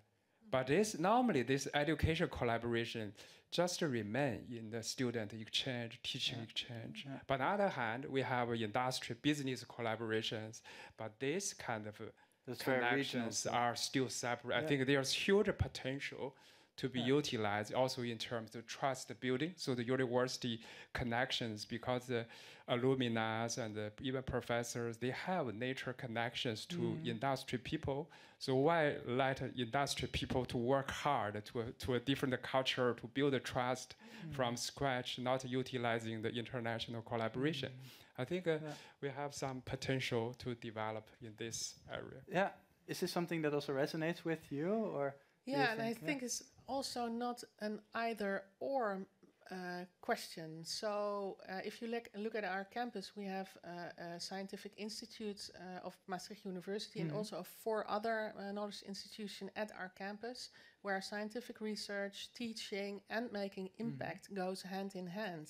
And I think that's, of course, fundamental research has a very important place also in academia, but for the more impact-related side, this is quite an ideal context, I think. Yeah, I can imagine. There's a question. I'm going to go to questions in the room. I have one thing, and maybe we can get it back into the questions that you also asked. I think what I try to identify also in this conversation is that we, on the one hand, have local ambitions, and then we have international ambitions. And you talk about globalism. We have been talking about European university alliances that try to do the same. But these levels are still not really connecting well, right? And I think that's also what we try to establish today. But I hope that we can also go a bit in that direction. But I see a hand in the back. So I would also like to give you the opportunity to ask now some questions and maybe also comment on what you have been hearing now in the panel. So yeah, please stand up. Yeah. Yes, there's a mic coming towards you. Yeah. Yeah. Thank you. Thank you very much for the very interesting introductions and exchange of views. Trust is essential for collaboration. But in the cases of confidential knowledge and implementation closer to the market, trust is not enough. Could you share with us your approach? Is this a question directed towards one of the panelists or a general? All 3. All 3. I would actually like to invite one of the 3 of you to make sure that we can cover more questions to pick up this question. So I don't know if it's maybe, I don't know. Feel like I can shortly respond. Yes, I agree. Trust is important, but not sufficient. Cannot solve all the problem. But we still have some challenges in terms of the research and the industry collaboration, because we have on the one hand, for example, in the science we have open science. But on the other hand, we still in the industry have the traditional, the copyright. Of course. So we still need also the regulations. I think some kind of framework in addition to trust. So they have to supplement or complement each other. Do we have maybe for the other speakers on the panel? Do you know of other clusters? Because I think you very nicely highlighted, Astrid, the work that's being done in Limburg. Are there other regions in Europe that you look at and think like, well, they have figured it out. They have a good set of ingredients and they also know how to cook with it? Well, I think there are more campus sites, of course, than Brightlands alone. There isn't a specific example that springs to mind as, well, they're doing it perfectly there, but I think that there have been some lessons learned. In addition to open science, there's also the concept of open innovation. Yeah. And that's what we as campuses do, and many campuses do that up until, for example, TRL level 3. In which companies work together that compete normally. And then, of course, they take the innovation in-house, the NDAs are signed, and they develop it into a commercial product. And that's the way that you often see how it goes in practice. And what is open innovation? Open innovation is that the IP, so the intellectual property, of an innovation isn't claimed by one of the parties involved in developing the innovation, but that it's either given to society or that it's shared among the consortium. That sounds like a lot of altruism there. No, what is in their interest? Why would organizations do so? Well, they do it in our Tech-Ruption program on a structural basis, and it's because then they can share knowledge in a safe play garden. Is that a word in English? Playground. Playground, yeah. Where they normally wouldn't collaborate with parties they normally wouldn't collaborate with, and they of course they gain from the knowledge of these partners. So there's an exchange between what they give and what they gain. And specifically in the field of AI, of course, it's very difficult also to get a patent on IP, because you change a 0 and a 1 in the algorithm, and you have a new algorithm. I make it too simple, but you understand what I mean. Yeah. So it's more important to be fast than to claim the IP in our world. Yeah, but that's an interesting perspective you offer. Any question there? Yeah. Actually, Melich, we happen to know each other. Thank you. Yes. Thank you. Hello, everyone. My name is Melich Özkardeş. I'm representing the European Alliance Enhance, so also one of the alliances. And maybe you heard about these new hubs that the European Commission is going to establish. Yeah. And our alliance is going to lead or co-lead the Inclusion Hub. So it seems, and I'm just curious what maybe the experiences are about the topic of inclusion when we open up our universities to stakeholders, like from the ecosystems, innovation ecosystems. Are there maybe some topics that we heard some practice examples, for example? I don't know, is it a topic at all or not? Inclusion, how to connect this with universities and innovation stakeholders? I would be very curious. One thing, could you briefly give a brief definition of what you understand as inclusion? Because I think it's also one of these concepts that... It's actually more about, at least in this setting, I would say, I mean, we talk about impact in the society, and the society is diverse. We have people, different people. We have people also facing barriers, and especially these people facing different barriers. One easy example is, of course, people with handicaps, but I can, of course, continue with the list of many different types of people facing different barriers that prevent them, let's say, taking part at the daily life and at different activities. So this is exactly what's going to happen now with Inclusion Hub, to open up European alliances, to bring them together, and to meet innovation stakeholders. But it is, of course, the question, what are the common topics that we can maybe kind of explore? I happen to know that actually in your campus you have also experiments around people that are in poverty positions, right? Yeah, that's correct. Yeah, what we do as a campus in Heerlen is that we have a large project which is called the ELSA Lab, and it stands for Ethical, Legal and Societal Aspects of Data Science and AI, which focuses on applying this technology in preventing and combating poverty and debt. That's one of the largest projects that we do. And a part of that project also is digital inclusion. So you have people that are, of course, illiterate in a digital way, so they don't know how to use computers, for example. That's a huge problem in today's society, and we try to overcome that in that project. So that's an example, Anna-Lena, I don't know if this was also something that was on the table. Of course, if you talk about the society doesn't exist, right?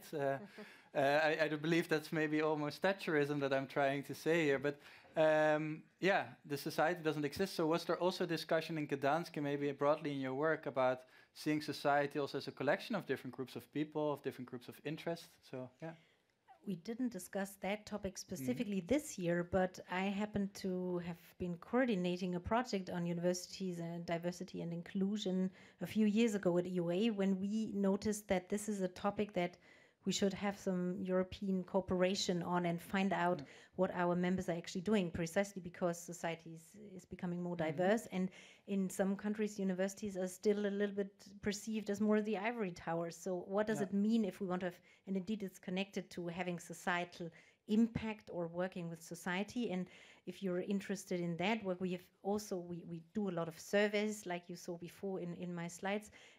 This is a few years older already, but there we have asked our members on, first of all, how they define inclusion, because that's not trivial to do that in a European context.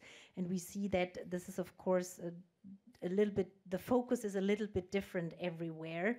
But universities have this definitely also on the radar as a strategic topic, so including diversity inclusion in university strategies and developing for them in their community, first of all, what does it mean and how can they open up towards other types of learners, mainly when you look at it from a student perspective. But I think that's a topic that's even, as broad as innovation, probably. Yeah, and it deserves the next conference. So I hope to see you back Maastricht next year, and we'll discuss this. We'll see. And otherwise, you go to Aachen, because Enhance is doing a lot of good things on this in the near future. I have time for our last question, and I actually was looking at you if you could help me out there. Yeah, there you go, sir. Thank you. My name is Adam Kola from Poland. And I have a question because you've been talking about cooperation, collaboration, inclusion, so trust, very good stuff. But I want to ask you about competition, because this is a part of academic world and business as well. And this is a kind of driver for the future, for going in a better way and for development. But whether this competition is against all good stuff you've mentioned, or it's going hand on hand with that. Thank you.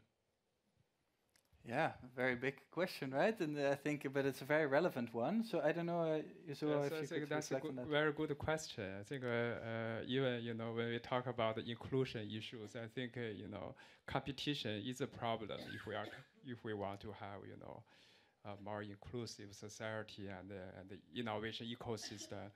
So this is something I think even in Europe, have to think carefully, about competition. Competition is good, but if too much competition, then we have to prioritize something where ignore some people even disadvantaged or institutions disadvantaged. And isn't it all about, again, this framework that we've been talking about, that on the one hand allows for collaboration, but on the other hand should also account for competition, because at least how many people think of our societies, that competition also brings economic efficiency, productivity, etc. Right? Yeah, but anyway, I want to say competition basically is there. We cannot completely avoid them. But the danger of a competition, if we only compete for certain things, I think that would be, for example, we only compete for ranking in universities, only for the academic excellence.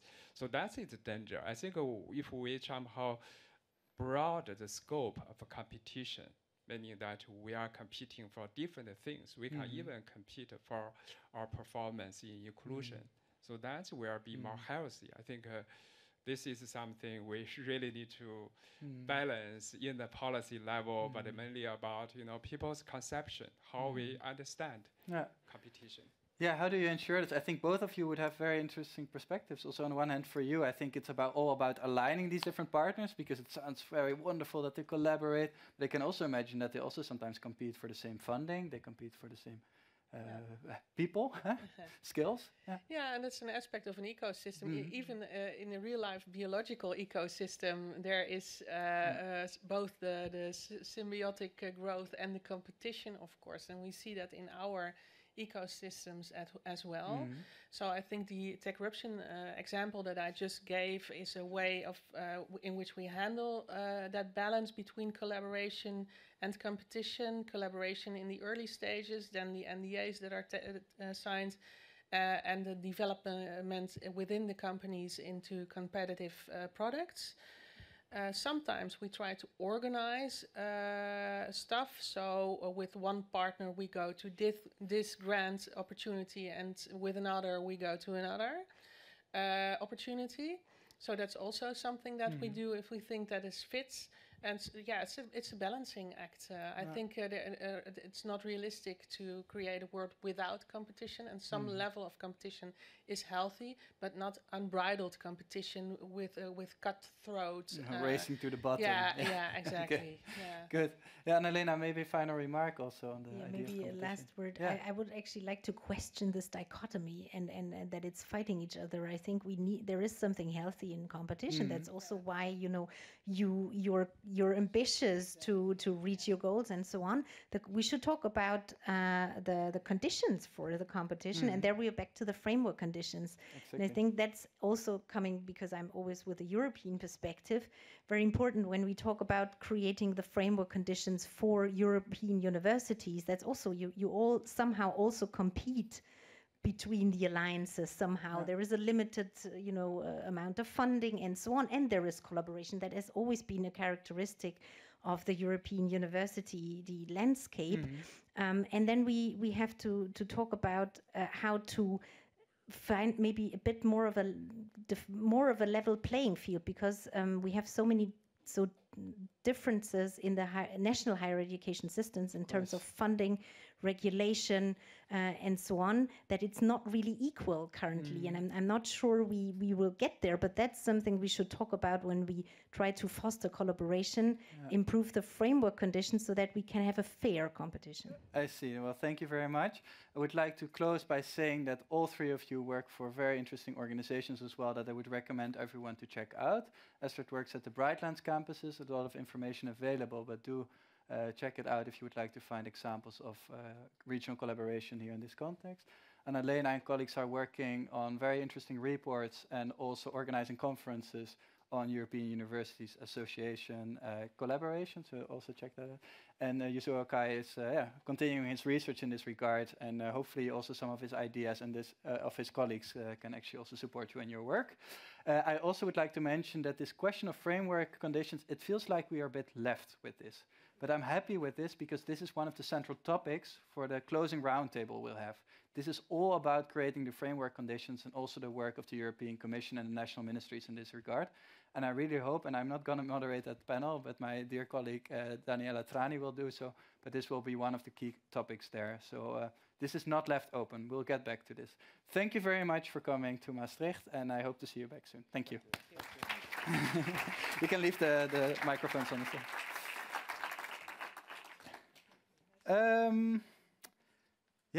We're going online now to the digital sphere. We're going to France. Maastricht is calling in. That's Mr. Combi. Hello, good afternoon, Professor Combi. How are you? Hello, good afternoon. I'm very glad that you're joining us from France. I made the guess that you were calling in from Paris, but it might be Lyon. Yes. From Lyon. I will briefly introduce you and then I'll give you the floor for a talk of about 10 to 15 minutes. Mr. Combi, you're a professor. You're currently the project manager for European universities and international cooperation at the French Ministry of Higher Education and Research. And you formerly served as the president of Jean Moulin Lyon 3 University from 2012 to 2020. And you will present your view on how to collaborate in terms of research. Thank you for joining us, and the floor is yours. Okay, thank you very much. Good afternoon, everybody.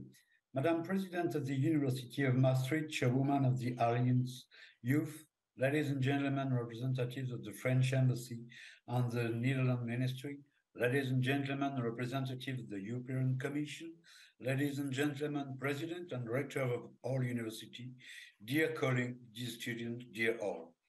For beginning, I'm really sorry to be not with you today, but I'm very happy to have the opportunity of these keynotes. First of all, I would like to highlight the profound transformation of the international strategy of French establishment over the past 10 years. The success of European University in France is an obvious translation of this paradigm shift. Just as a reminder, today 38 French establishments participate in one of the 44 alliances already created, a number that will increase further with the next 2 calls for tenders, 2023 and 2024. In my opinion, it will exceed about 50 French establishments in the 60 alliance, which will have been created. As I have stressed on several occasions, the interest on the question of European university is no longer a political issue in France.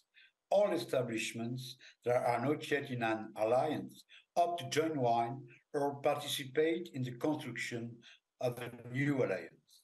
Finally, most of those who are not sure of succeeding want to build or are in the process of building consortia very, very much inspired by the model of alliance. And also hoping not to be forgotten by the Europe of university. On this last question, I think it's very important to remember that European universities must be a driving force for transformation, but not to the detriment of other establishments which will not be alliance, but which nevertheless represent 90% of European universities. The positive aspect of the alliance underlined by the establishments which justify this commitment are numerous and known. I will not enumerate them while I all know them.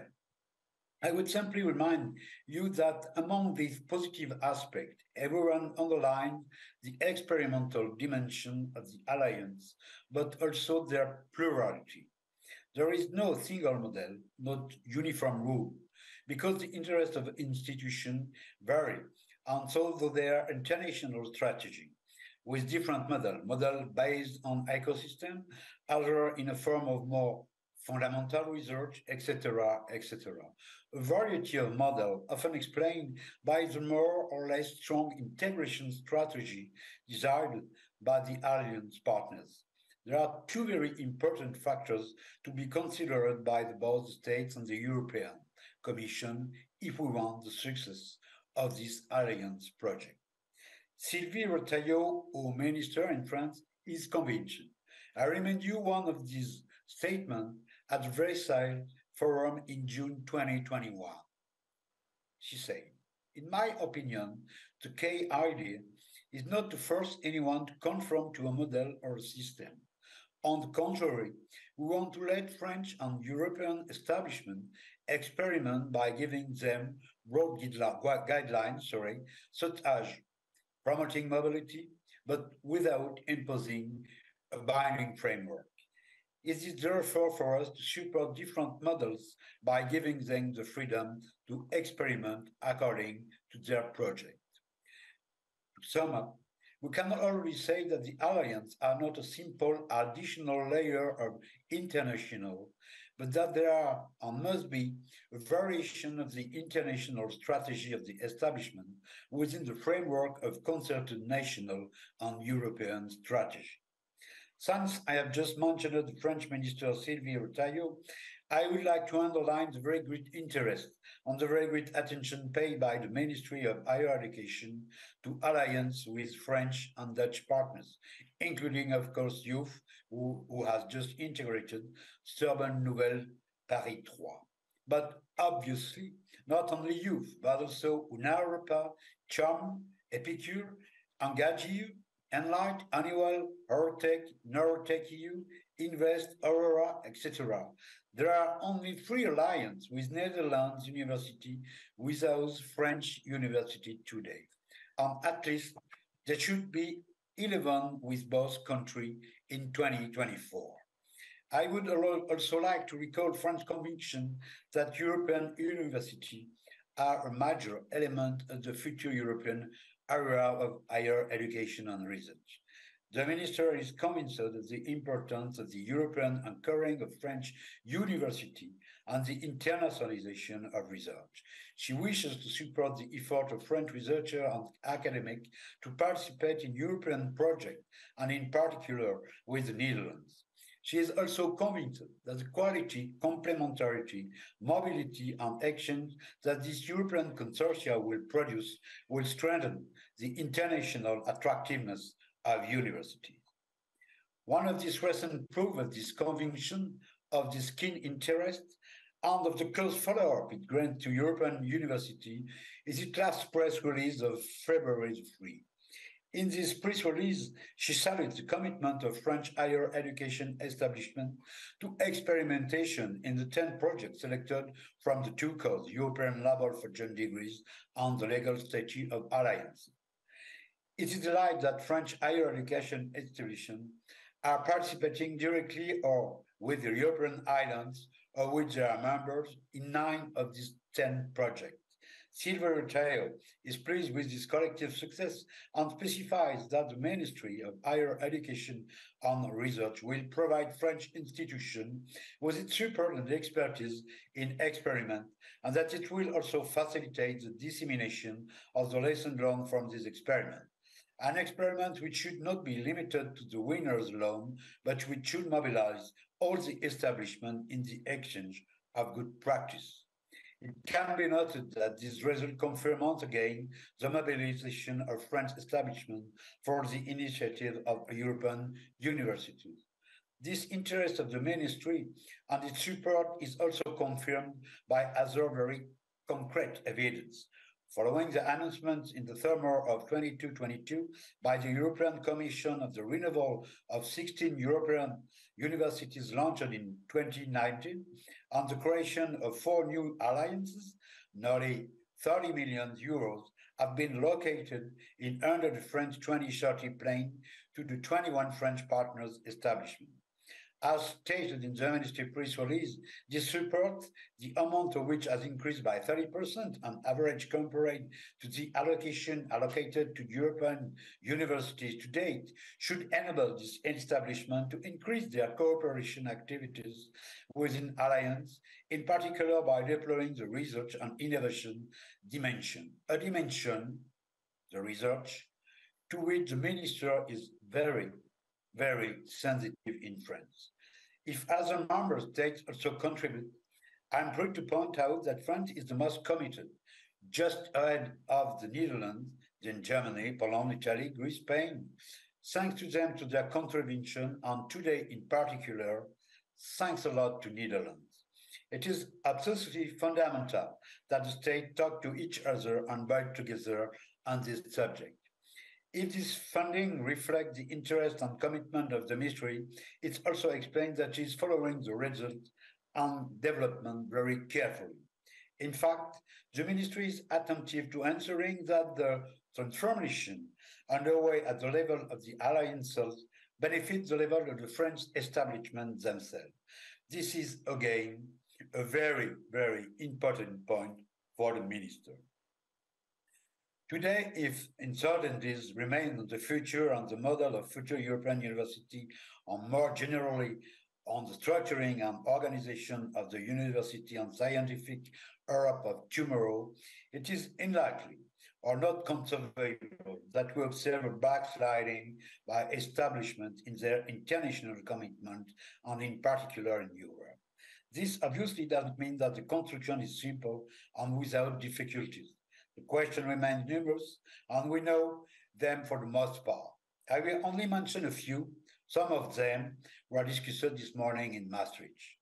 European diploma on the status of alliance, subjects on which not all visions always meet, but everyone is working on them, in particular with the framework of the Commission's calls for tenders on double and statute, alliance on establishment states Europe. Evaluation and accreditation. I think that the agency risks finding themselves between the need and the necessity for European cooperation, but also on a competitive mode. How to deal with this problem? Should we create an agency, a European agency, using the existing one, sometimes very different? In any case, it will be necessary to work in confidence. More generally, how to think about the future framework program for research and innovation and the issues it invites to take up, such as social challenge, scientific excellence, competitiveness,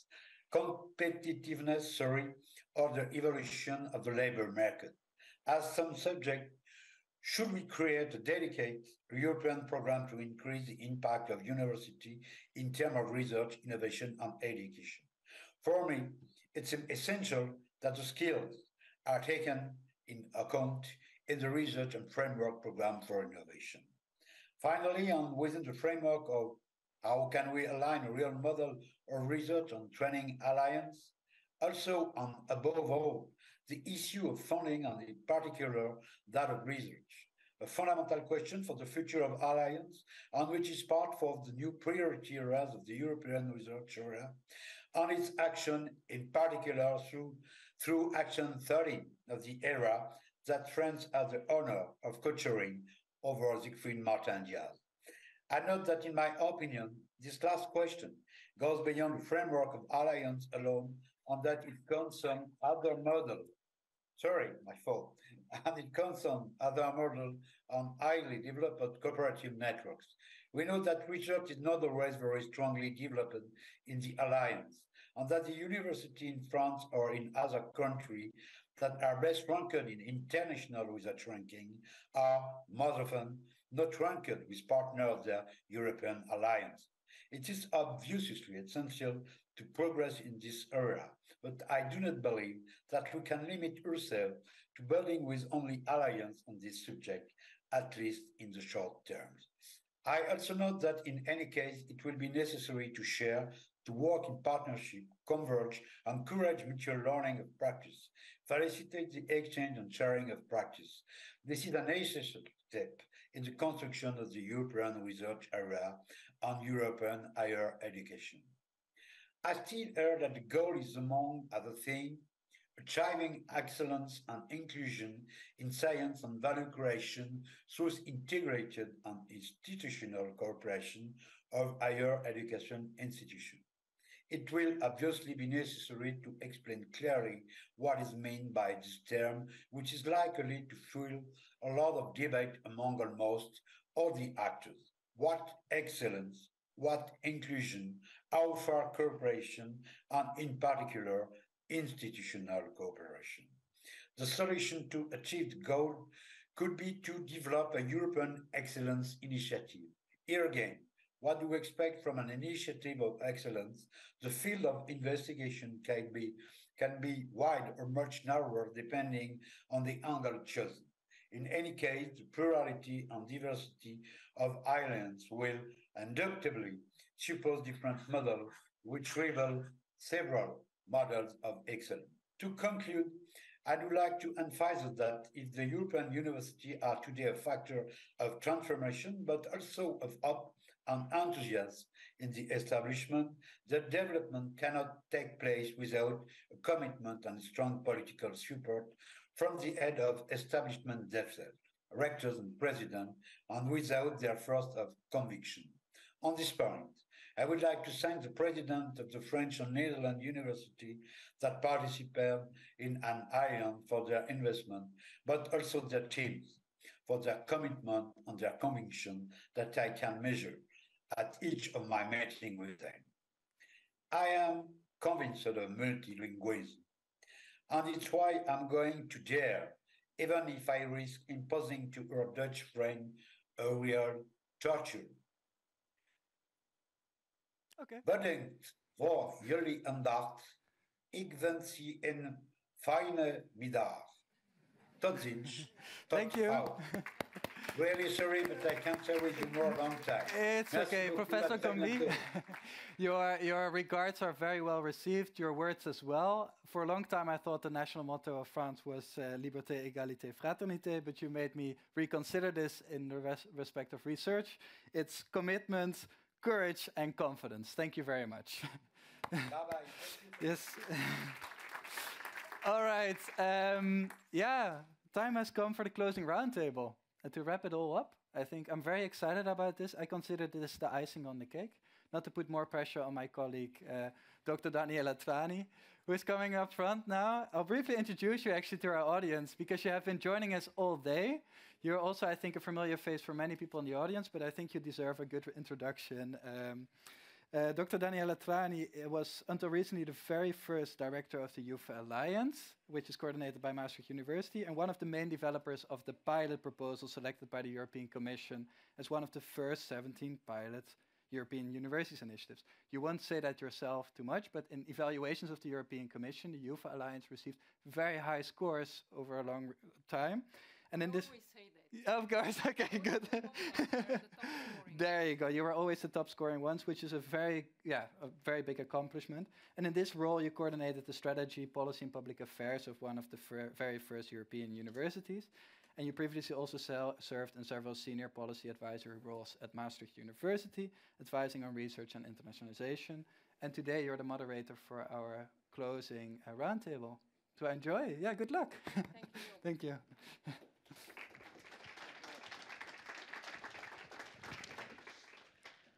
Good afternoon, everyone. I think I'll go with this mic because then I can move around a bit.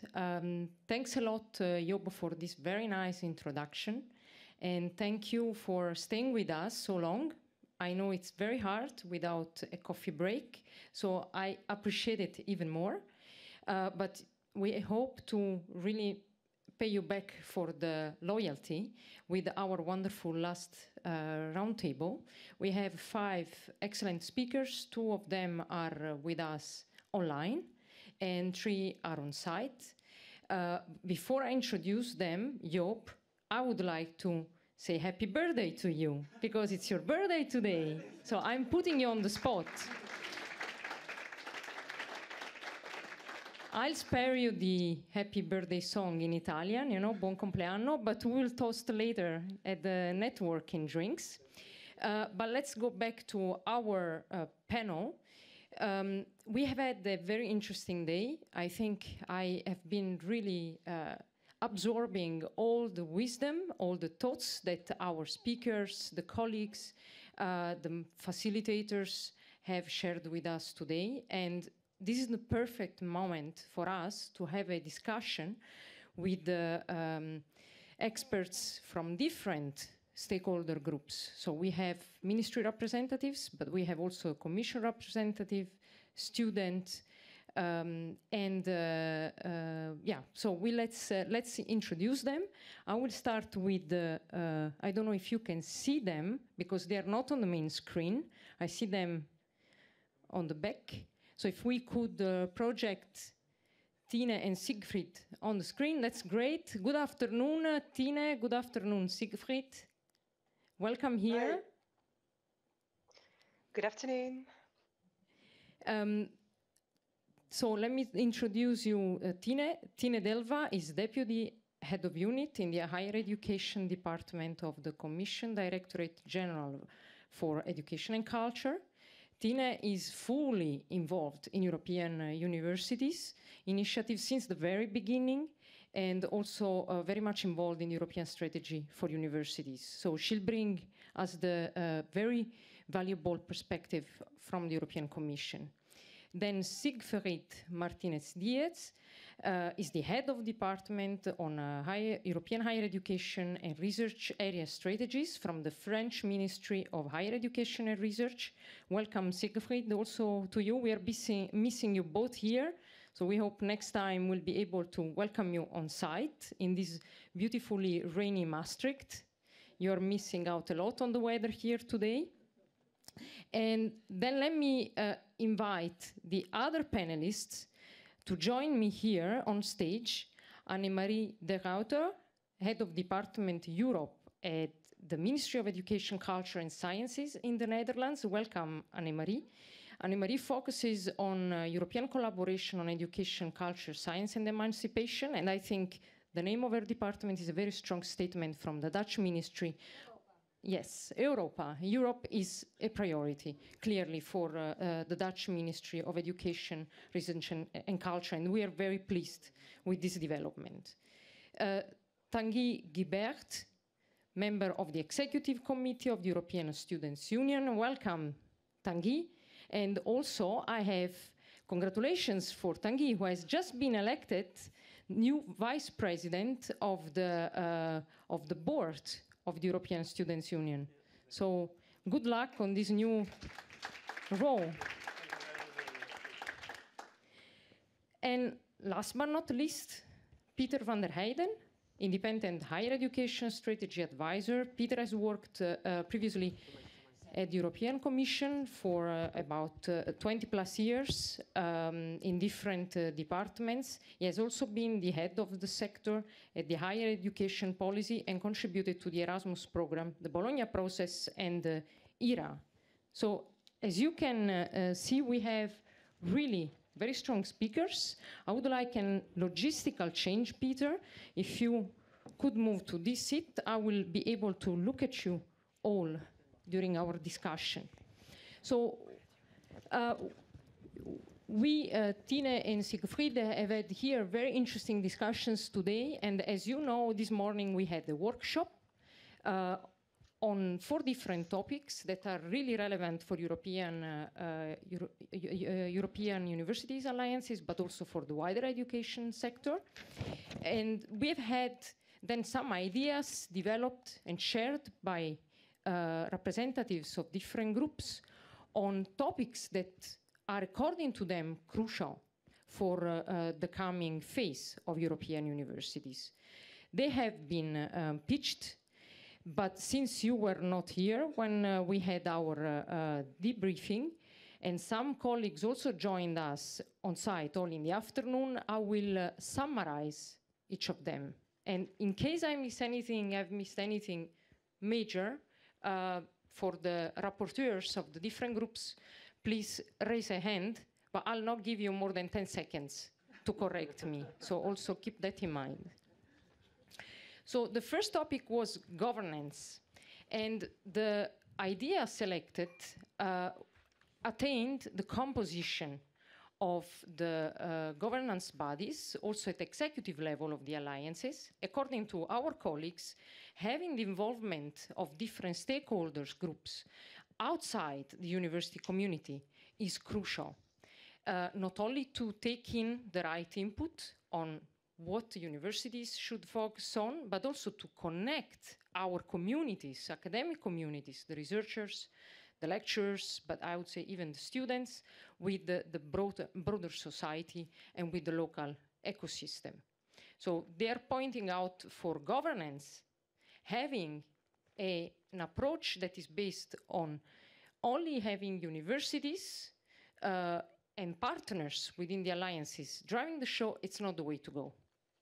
And I am the moderator, so I'll put things black and white sometimes, and also be a bit challenging. I think that's also my role, right, Peter?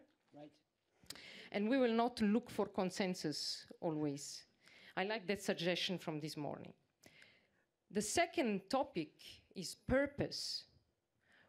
And what I really liked in the pitch on purpose was that the group of colleagues, students, experts didn't come back saying, oh, we should do this, or universities are not doing that, but rather they identified an element that could be brought in to connect the universities to the community, also to disseminate what we are trying to achieve. So this connectivity element was very interesting, and the idea was not to only use the regular channels, you know, of academic meetings, conferences like the one we are having today, but also bring European universities into the communities via social activities. That could be baking activity, could be just events, like Euro Festival. It's a relevant example now. But basically make it a bit more human, I would say, and go down from the pedestal on which sometimes maybe we're standing as academic institutions. Then the third topic was implementation of joint programs. And also here it was really good to hear of a suggestion. The group brought back a proposal. We encounter some challenges when implementing joint programs, also regarding the use of Erasmus funding. There are things that are not possible. How about we create an Erasmus Extra kind of framework that introduces elements that allow universities in alliances to work together smoothly and to support the students to take advantage of their educational opportunities without having to always find ad hoc solutions. So that was also a very interesting one. And as an element of this approach, the colleagues really emphasized the importance on having the students in the driving seat when it comes to develop these tools.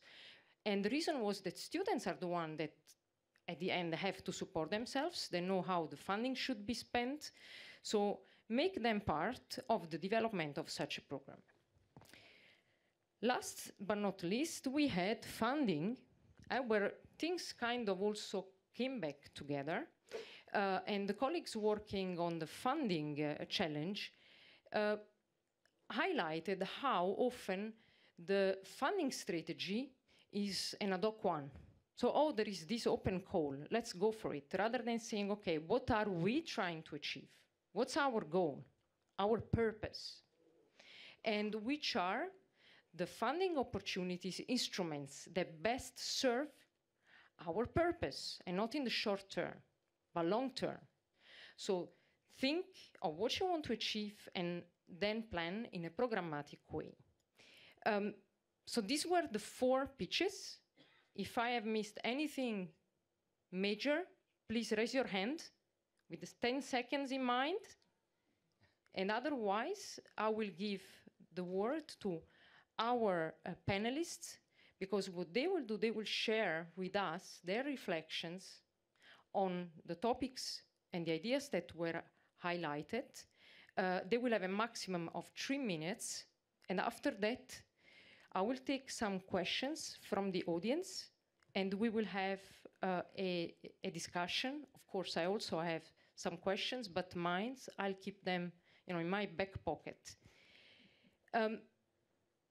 Shall we start with our online panelists? So I'll give the word to Tine or Siegfried first. Tine, would you like to start to open the discussion? Yes, Daniela, thank you. I hope you can hear me well. We can hear you very clear. It is a pleasure. Thank you. It is a pleasure to be here with you today and to have heard such an excellent summary of the discussions this morning. Because as you know, from the Commission side, we are convinced on the transformational potential of the European universities. We really believe that you can unlock the full potential of higher education for skills and knowledge, for the engines for excellence education, research and innovation. We really believe that that is exactly what the alliances can do, also as a flagship initiative of the European strategy for universities. With regard to funding, the issue that you raised last, with the Erasmus Plus budget, we have substantially increased it. The current programming period to 1.1 billion. It's almost a tripling of the budget per alliance compared to the pilot phase, bringing up the maximum funding level to 14.4 million per alliance. So 3 times the budget from the first phase. And we have also put in place a sustainable 6 years funding model to sustain 60 European university alliances until 2028 and 2029, respectively. But we know that the scale of the needs and the level of ambition and depth of the cooperation, we know that the financial needs linked to this are very substantial. And we also realize that European funding alone cannot cover all the needs of EU as alliances. So this is why the continued commitment on the side of the member states is crucial. And picking up on the suggestion you made, for example, to fund mobilities that are currently not possible under Erasmus+, one could also think of using member state funding for that to make sure that all is complementary.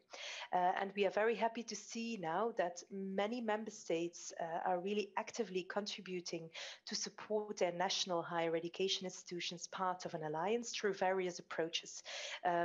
Being there in the Netherlands, I'm sure you also very welcome the latest developments in the Netherlands to also support the Dutch universities parts of an alliance. And when we look towards the future, with the midterm review of the programs and the multi-annual budgets of the Union, we will concentrate efforts to design a robust and creative proposal for more encompassing funding models for post-2027, really engaging European-level funding from multiple programs and also seeking for synergies and contributions from the national level. And we intend to work together with the Alliance and the Member States to define this investment pathway that could work for all. But based on what you mentioned before, it's of course also needed to remove the administrative barriers that are there.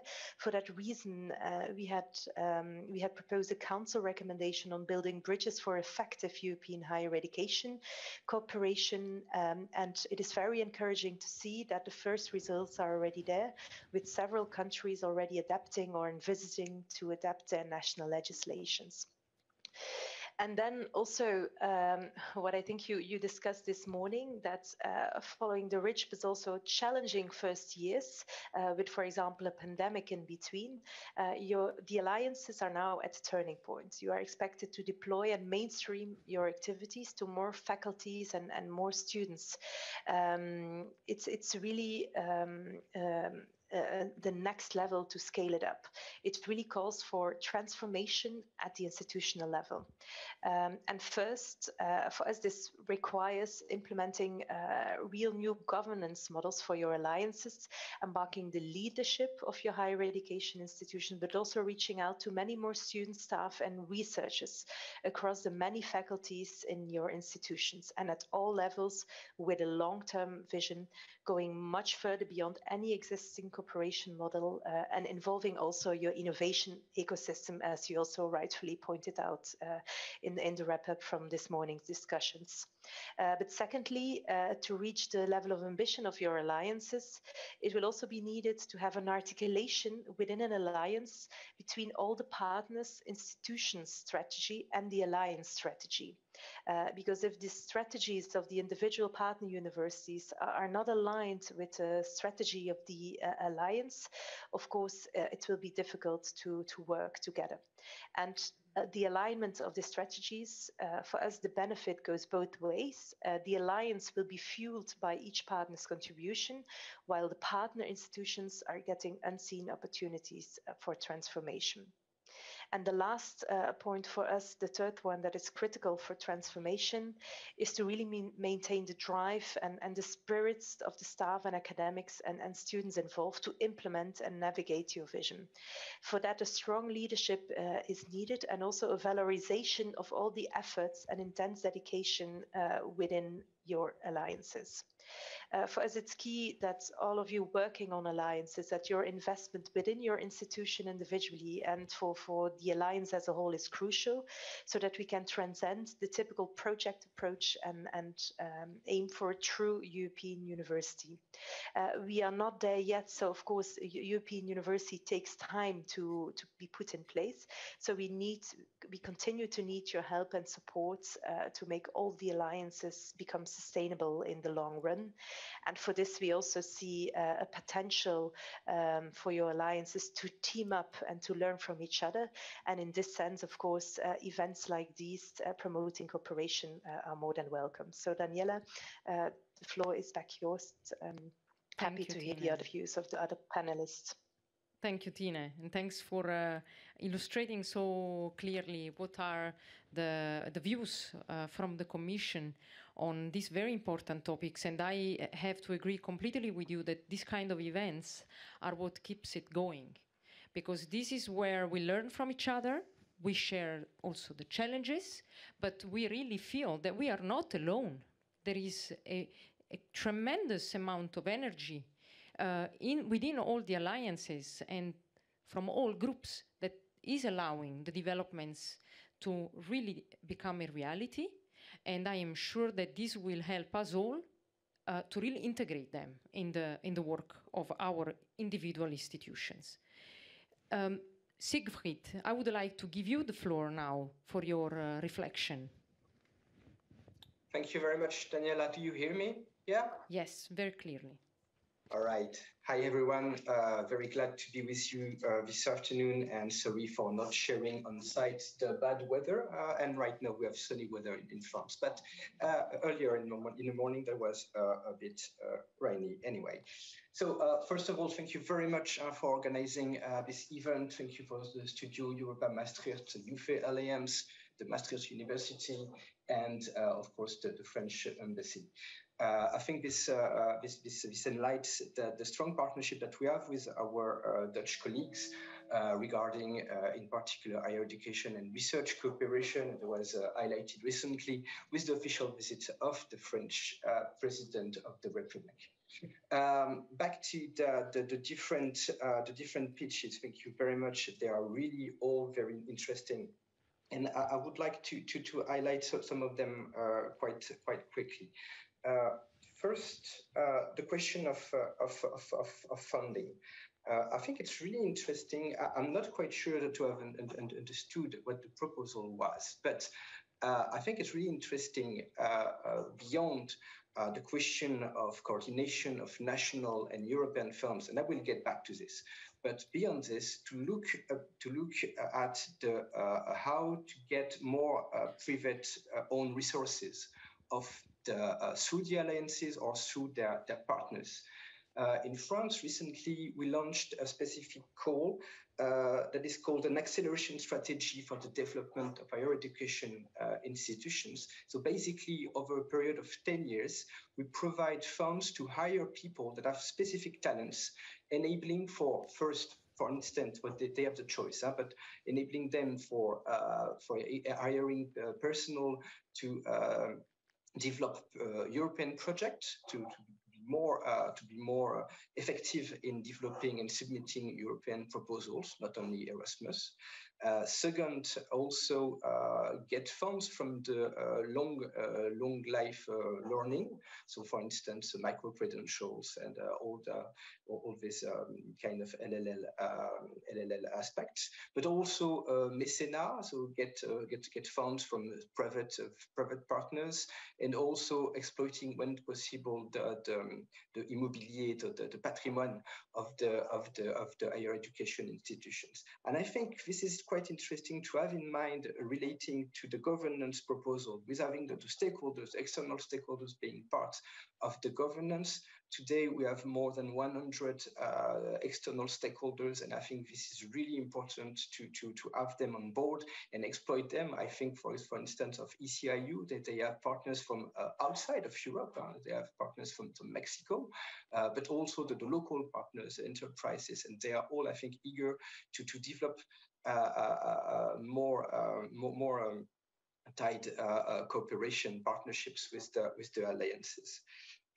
Coming back to the funding per se, so the question of whether a specific program is necessary for the alliances, or is it useful to, or is it necessary to stick under the usual actual framework?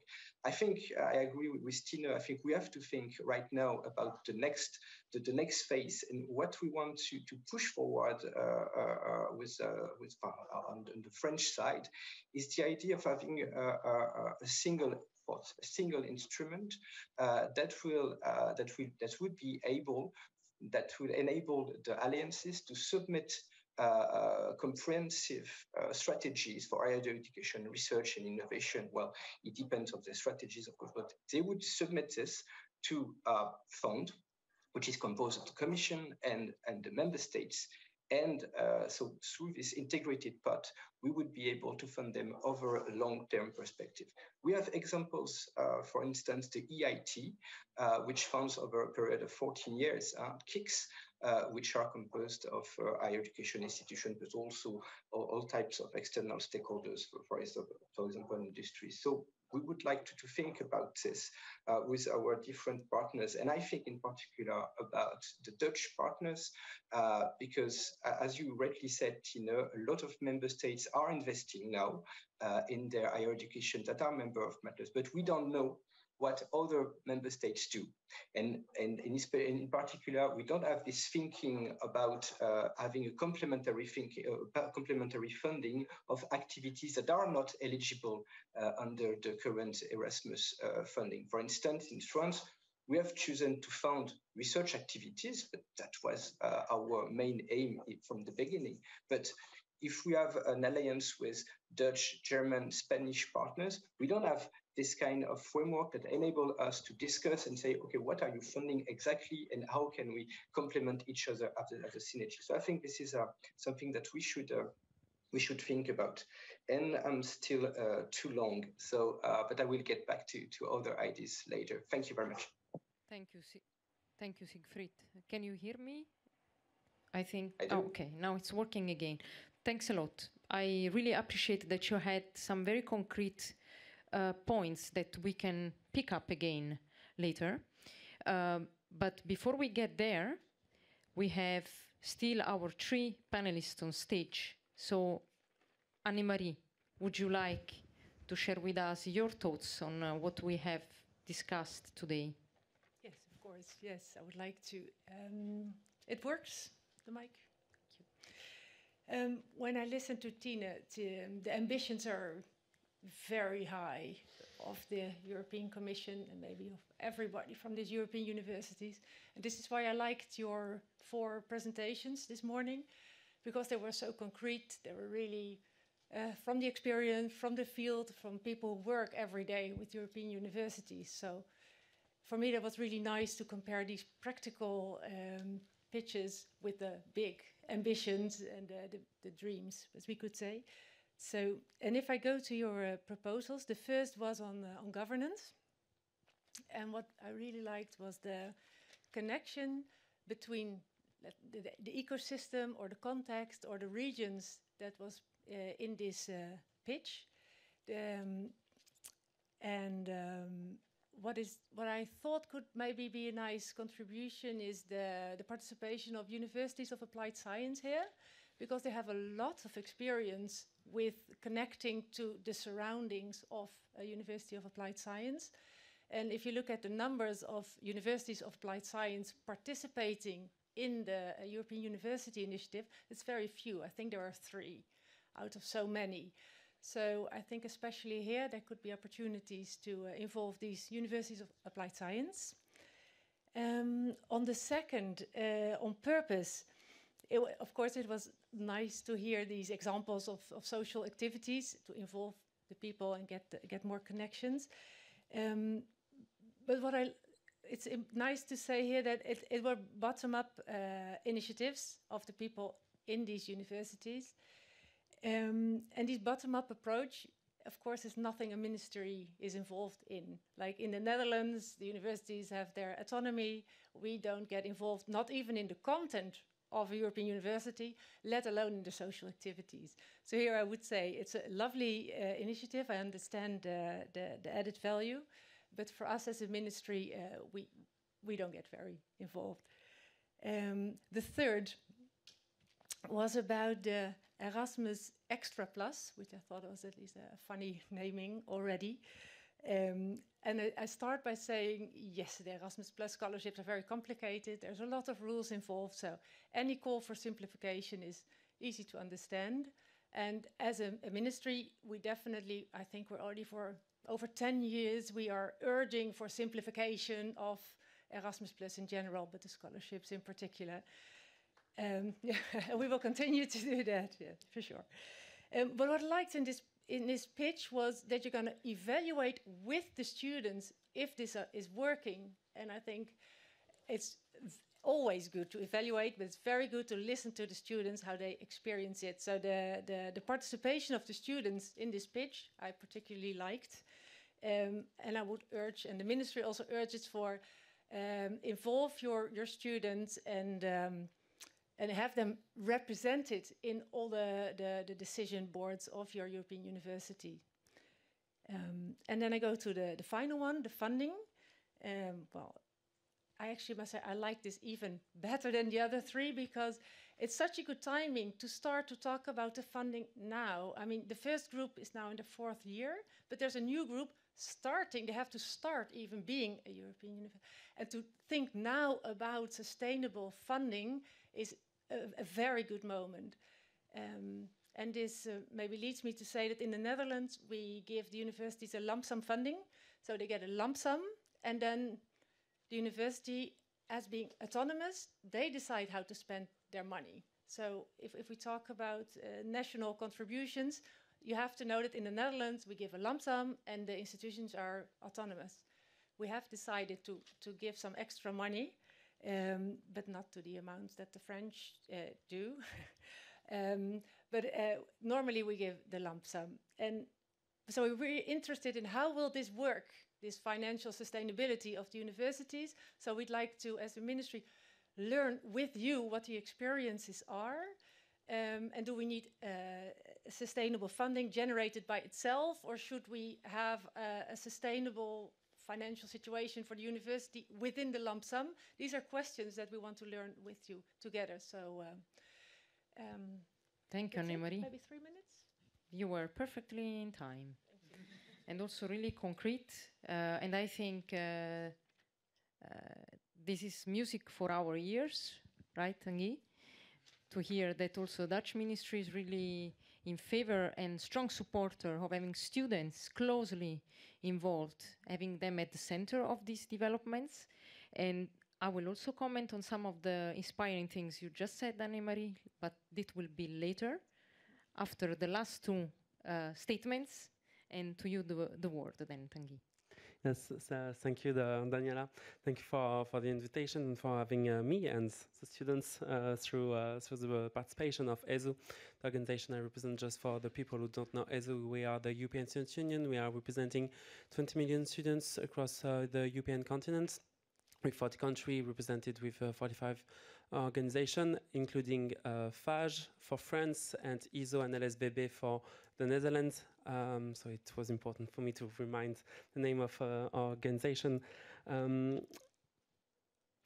really like the discussions that we had this morning, because when I was involved in the French National Student Union Lafage, when I was international officer at the very beginning of the speech made by Macron, the first conference like this we had was really talking about the ideas and how we should create and imagine the European universities. And in this conference, I have the impression that it's almost the first time that I really have the impression that we are talking about really concrete things and really concrete stuff that we need to achieve, because I think that the time of ideas, I mean, we still need to keep the ideas concrete and living, but now I have the impression that we have passed this time a bit, and that now we need to start talking more concretely on things that the students and staff and all the people involved in make the European universities living on concrete things that they can touch. And it's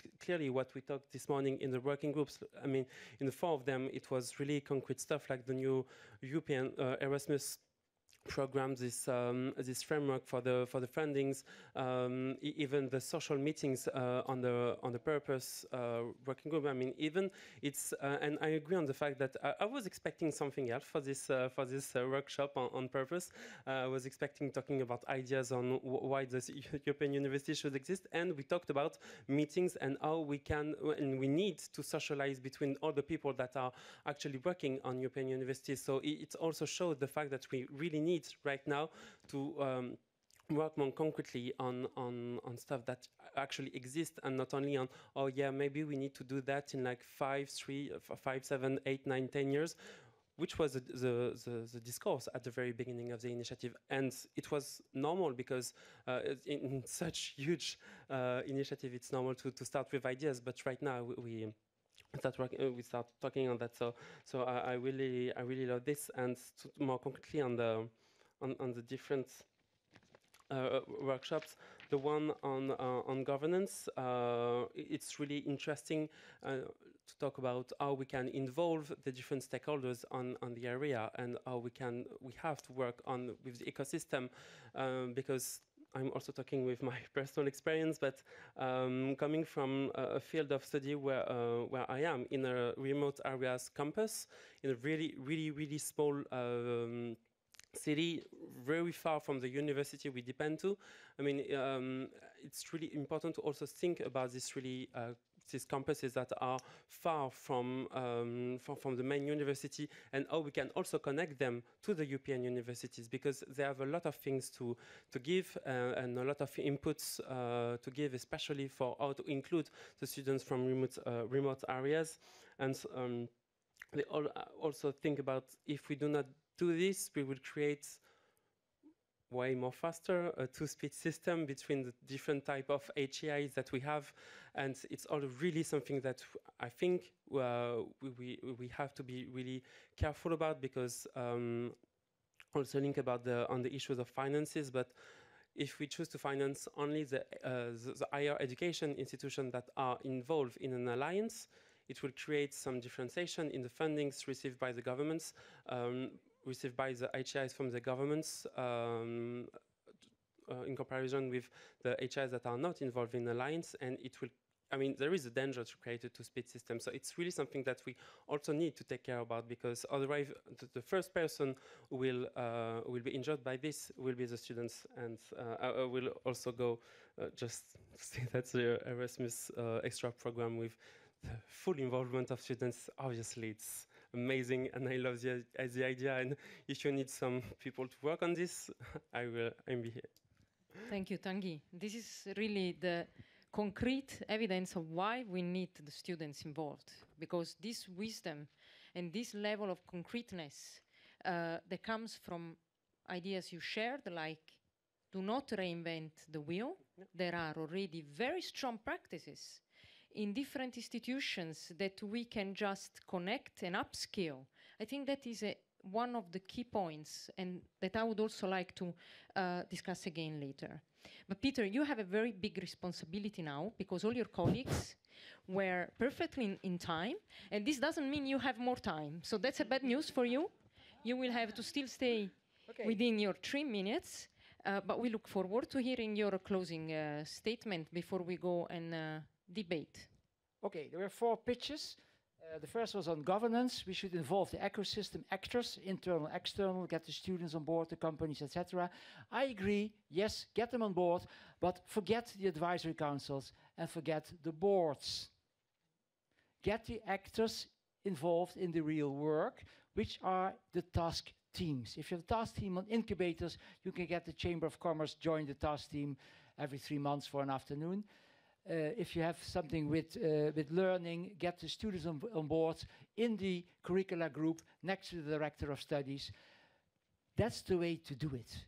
Those advisory boards are just occasions to meet. They're just photo opportunities. They always say, what are we doing here and what can we say? No, make it concrete. I heard a good example this morning. And if you are, as a student, are in a task team curricula, or you are as a doctoral candidate in a task team doctoral school, yes, by all means, you can join the advisory council if the rector wants to have a drink and a photo opportunity, but it's not important.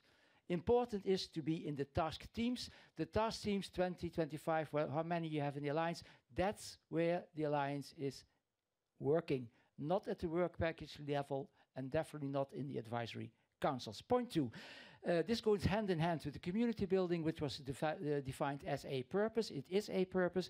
The social, the cultural, the sportive, all very nice. It demonstrates how local life is. Europe lives in the regions. The alliances as organizations live in the task teams. And the alliances as education and other actors, they live locally. They don't live European. You can't do a social cultural event shaking hands with the citizens at alliance level. You can have an occasional web meeting or something for that, but it's really local. But it's wonderful, and the international aspect is that you learn from the others how to do it. So it's the benchmarking, and each of us have experience involving citizens. Let's learn from each other. The next point was the joint programs. Haha, yes, yes, but not in the sense, no, let's be positive. Joint programs in the sense of collaborative teaching and collaborative learning. 9 universities, 653, work together in teaching, work together in learning. Stop the fixation on regulation and accreditation. The pitch says less rules by one of the speakers, and then the other speaker said new rules. Well, less rules, yes, new rules, scary. I am not sure that we need a European degree. We have 650,000 Erasmus students, and if they show you what they have done in the 4 years of studies, and you take off your glasses and you say, you stayed abroad, then you came back, then you did a summer course, then you did an online course, then you graduated. What a wonderful joint degree.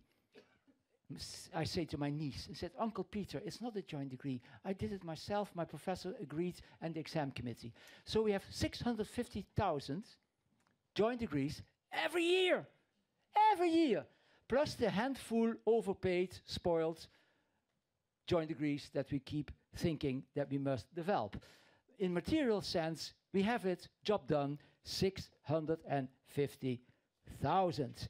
And the students, as the pitch says, put the student in the driving seat. The student composes the program with the permission of the exam committee and the professors on both sides.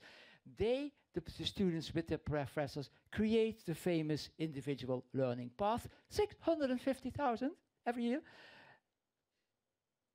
And they include short courses, hopefully micro-credentials, hopefully paid by individual learning accounts. We can learn so much from France in this respect. Bravo, the RNCP, an example for all of us. And it should be part of the funding formulas that you don't pay universities only for the degrees, but also for the short courses. The last point was the funding. I come to the funding issue, and there the pitch was, leave the funding rat race. Develop strategies. Take 2 steps back, take a deep breath, make a 3 to 5 year program of diversifying income streams and where you can get the money for, and for what purpose. Is the money to strengthen the apparatus of the alliance, or is it for the basic tasks of the partners, education, research, or is it for collaboration? If it's for collaboration, is it for the happy few, collaboration, a joint degree here, a summer course there, or is it to develop new formats that serve all learners? I would be in favor of the latter. Thank you, Peter, and well done also to you for staying within time. Very interesting and very sharp comments also from your side. And before we get into the discussion, because we have been running late today, we will have to finish at 5 o'clock sharp. But we have for sure 15 minutes to discuss. So I would like to first give the word to the audience to see whether you have any questions for our panelists after their very triggering pitches. I don't see any hands raised right now, but No, I could walk around with the mic. That's what I want to propose. and otherwise I will break the ice, but I would like some questions too. So I will want to start from the last statement that you made, Peter, and that was also supported by all the other panelists about the funding, leaving the rat race. So it seems very logical, right, that you have a purpose and that you build also a strategy. But then I would want to ask one of you, why do you think that universities are not doing that? Why do you think that we are often going after funding in an ad hoc way and not really having a roadmap to build a funding strategy? What are your thoughts? I see Anne-Marie. You're inside the university. You know, you're inside the university. I'm biased, so I would like to have an outsider perspective. The first thought that comes to my mind is that that's the way it works in the European Commission. There are calls, and then you have to write a proposal to win the call. So it's like it's in the system to think about writing a proposal that generates funds. So I do think that people actually know very well what purpose they have, where they want to go to, but the financial system works in writing, filling in a form and get money for that project. So I think the universities know exactly what they want, and if they have enough money and autonomy, they would work more strategically, but they're badly trained by the way it works. So that's my first really ideas. Very interesting. So you're saying that the system is pushing the universities to act in a certain way. Universities are following the way calls work, but they could be more proactive then in suggesting maybe to co-create funding programs differently. Yeah. And I would say that we are European universities.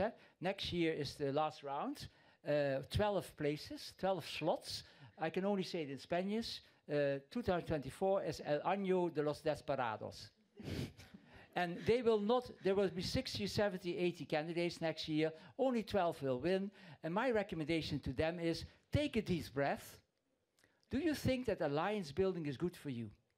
Do you think that your HR people, your library people, your admission people, your curriculum people can learn so much for working together? If you think that this is worthwhile, make a plan, set up an alliance, look at the good practice of the existing European university alliances, pick and choose what is relevant for you and create an alliance. And do so in June, July, August, September, October this year. And then, hey, there's a call. Well, let's apply. But don't think you will get it. You create the alliance because you think it's good for you. And then you use the 14 million and any other grant that comes around, but because you have a purpose, that is, you do something, it's called alliance building, and it's good for you. It's not in response to a call. We are grateful to the Commission that they have triggered our interest in this, but now it should be owned by the institutions that want to cooperate. And if you don't, I know many that don't want to cooperate, even if they are in an alliance, well then don't. Nobody obliges you. Thank you, Peter. I saw a hand raised in the back. Adam. There is one mic there. So, may I ask one question with two sub-questions, okay? You can also say if there is a specific panelist you would like to answer. Okay, so at least one will be for Tina and one probably for Peter. Okay, the question is about the differences in legal systems, because this is something that is still important in creating, for example, common curriculum for students from different countries. And the second part of this question, let's say, is, but there is also a huge difference, which I can see on the scene and on the screen between different parts of Europe. So I cannot see here anyone from Eastern or Central part of Europe, which makes a huge difference in the terms of funding, in possibility of funding by governments, of different culture, different legal culture, different tradition, etc. So this is something that we also really need to think about when we are discussing about European university, that differences are not only within each country, not only between the France and the Netherlands, for example, but probably from Polish perspective, it's even more important, especially right now in present-day political situation, to think about European university as something that we really need and want to have. Okay, so yeah, those two questions. Thank you. Thank you, Adam. Tine, would you like to begin answering or responding to the remarks of Adam? Because I think they were posed more as remarks. Indeed, but if I may quickly step in with regard to the different legal systems in Europe, of course, this is it's a part of the system that we have in the field of higher education. We have a diversity of higher education, which is also a little bit our strength, because we can offer different types of education tailored to the needs of specific parts, either with regard to personal development or be it for the world of work on the labor market. But of course, when working together then at transnational level, this may create issues. And this is where, from the Commission side, we are working hard together with member states to see how these bottlenecks can be solved. We already have the Bologna tools at our disposal, which we are trying to have it better enforced in the member states so that it becomes easier. But of course, we're needed to go a step further. And this is, for example, where our work towards a joint European degree, Peter may disagree, that's his full right, but where our work on the joint European degree comes in, because we still believe that on top of all the mobilities that are currently happening, this can really have an added value, as this can really demonstrate the added value of a comprehensive, well thought through curriculum at the European level. We know, of course, that further efforts are needed on this front. That's why, of course, having member states like the Netherlands and France here around the table is very welcome. But we haven't forgotten, of course, about our Central and Eastern European partners. There are also, it's one of the actions on the horizon with one of the best geographical balance. So we are, the call conditions were as such that they are really favorable also for inclusion of universities universities from different parts of Europe. And we are really trying also to make sure that there is sufficient buy-in in those countries. Daniela, back to you. Thank you, Tine. I will have a follow-up question later for you and Siegfried regarding this May I topic. just compliment, Daniela? Yes, just sure, for, Siegfried, please go ahead. Maybe two remarks. Well, the first one on the difference of legal systems. I truly believe that we have to implement the Bologna tools clearly, yeah, and now we have proof of concept with the proof of concept that they are needed really because we have this huge need for transnational cooperation with the islands. But what I want to point out is that I'm a true European, but Europe is not always the only solution. So it's great to have common frameworks and common tools, but we also need to think about bilateral dialogues. And this is why where the strategic dialogue today is also important, because we can try to decipher, try to solve things that are linked to the difference between two national systems. And I mean, alliances are actually a bundle of bilateral cooperation. So this is the first remark. The second remark is regarding the funding. Well, it's coming back to what we said just before. I mean, the question of sustainability is linked to where the alliances want to go. You can think about several models. One model is an international organization. You have the Institute of Florence. This is purely public, and they try nowadays to have some external resources. But this is the true European university today. This is one example. And then you can have a kind of a super lab for project. And so let's say that partners want to share some things, but where is the sustainability need? Is it at the level of the alliance, or do you need sustainability at the level of each partners? Because the alliance can be sustainable, but the partners remain, the way they were before. So, I mean, it's really linked to the model of the alliance. And insofar, I have to say that I have a closer look about several alliances, but to me, it's not really clear enough now what the different sustainability models are. We are thinking about European funds, putting them together, just as I said, and coordinate with national resources where they are. But of course, it's also linked to the model of the different alliances. Thanks, Siegfried. If I understand correctly what you're pointing out, one of the things you're pointing out is that the purpose of the alliance needs to be clear to the alliance, to the partners, but also to the member states to identify the optimal routes to make the funding sustainable. And I completely share that with you. I think it's one of the things the alliances are working on, because in the first phase they have been building the activities, their added value for their partners. And in the next phase, they will sharpen this added value. And I think that the sustainability approach will follow.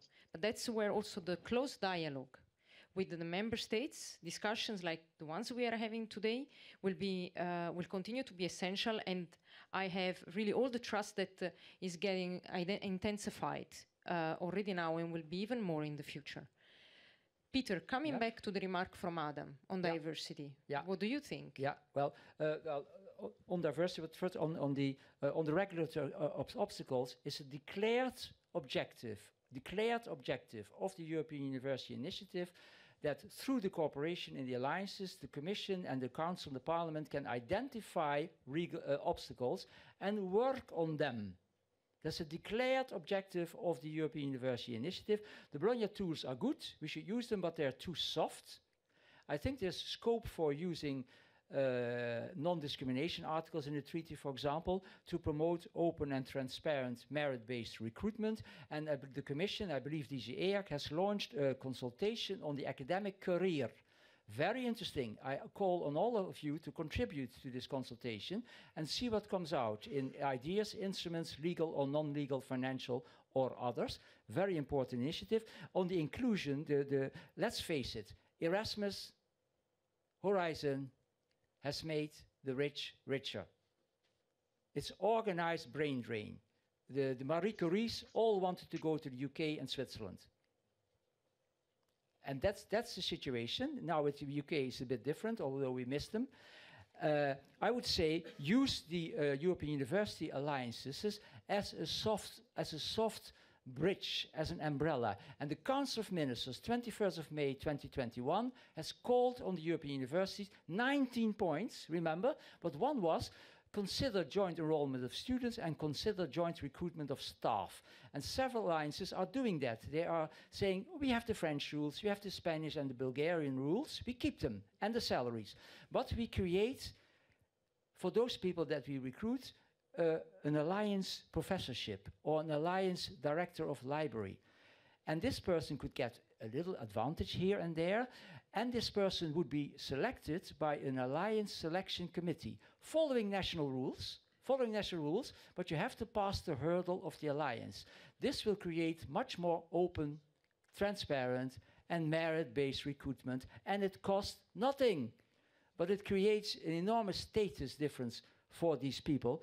So go for it in the joint selection committees. I would recommend it to make it part of the cahier de charge, because let's face it, we call it the call for proposal, and the Commission always says, pick and choose, as long as you do 1, 2, 3, 4, 5, 6, 7, 8, 9. So you can't do an alliance without a campus, you can't do an alliance without a challenge team, you can't do an alliance without student-based teaching. So I would say you can't do an alliance without joint nomination of senior staff. Something for the next round. Thanks, Peter. You stole my follow-up question because it was exactly on this.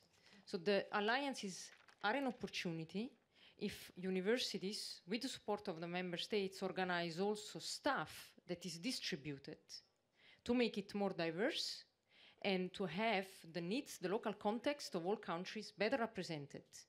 I think this is a very interesting point, and I'm very curious to see how this will be developing further in the second phase, because I'm sure that these discussions are taking place across all the alliances. We have to very soon wrap up. I'm looking at Honey, who has to make the closing statement. Could I take one very last question? And then the colleague that will ask and the panelists that will answer, please be very brief, because Honey has to leave, but was a colleague in the back. If he could have a mic.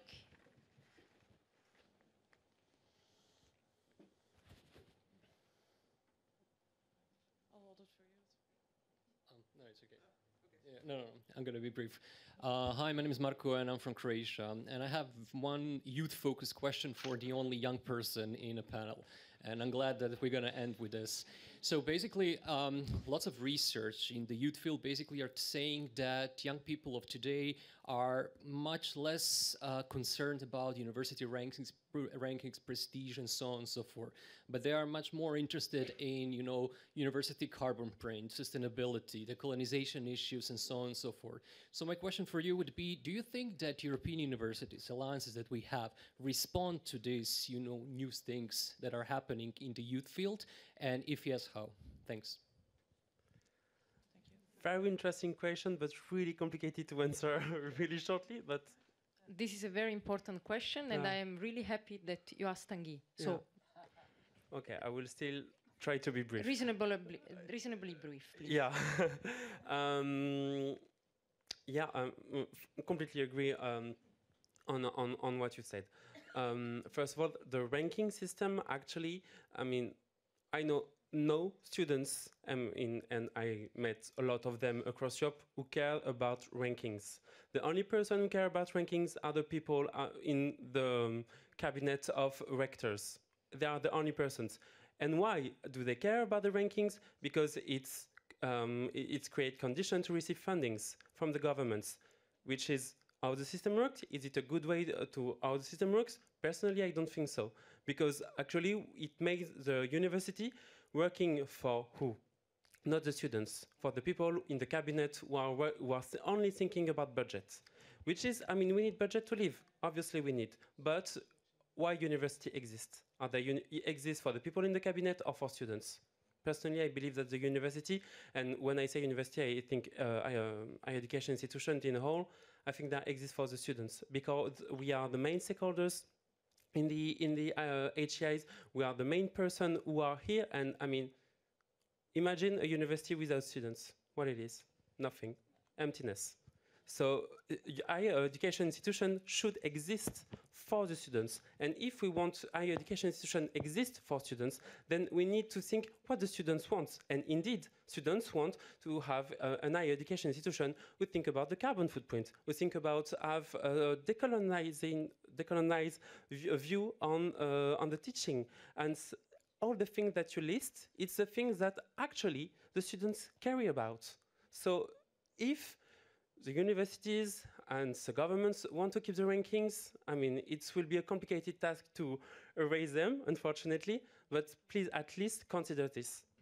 And I will add one thing to your list, is how the university can help the students in precarious situation. Because actually, when you have students who struggle to pay the rent, who struggle to pay their meal, obviously we can't be focused during the classes. We can't sometimes even attend the classes because we have to work if we want to survive. Some of them have to abandon higher education. And it's terrible because probably the students would have been amazing person, amazing researchers, amazing politics, amazing person who may have changed the world, but we will never know because they had to stop, because they had financial issues. And actually there are too many students who are not able to afford themselves the basic needs. So I try to be brief, but not that brief. Thank you, Tanguy. I think your statement deserves a high hand, and please. This is why we are here. And also as staff, I think I can speak for many colleagues. You know, we are not getting rich working for university, not financially, but intellectually and spiritually, ethically. We are among the richest people in the world. And when you said about students abandoning work, I am the daughter of a poor guy who could not finish university because he had to work. And that's why I'm doing what I'm doing. So we need to continue working, thinking of the purpose that university has always had and the one that still nowadays has. And things are not easy because of frameworks, but are possible. I think the panelists today, all the speakers we have had, the colleagues in the room, when I say colleagues, I mean students and staff, are the living proof that there is the competences, the willingness, the enthusiasm to get there. So let's continue on this journey together. And I would like to again thank all the speakers, all the panelists for their contributions today and for inspiring us. And I'll give the word to Honey for the closing words.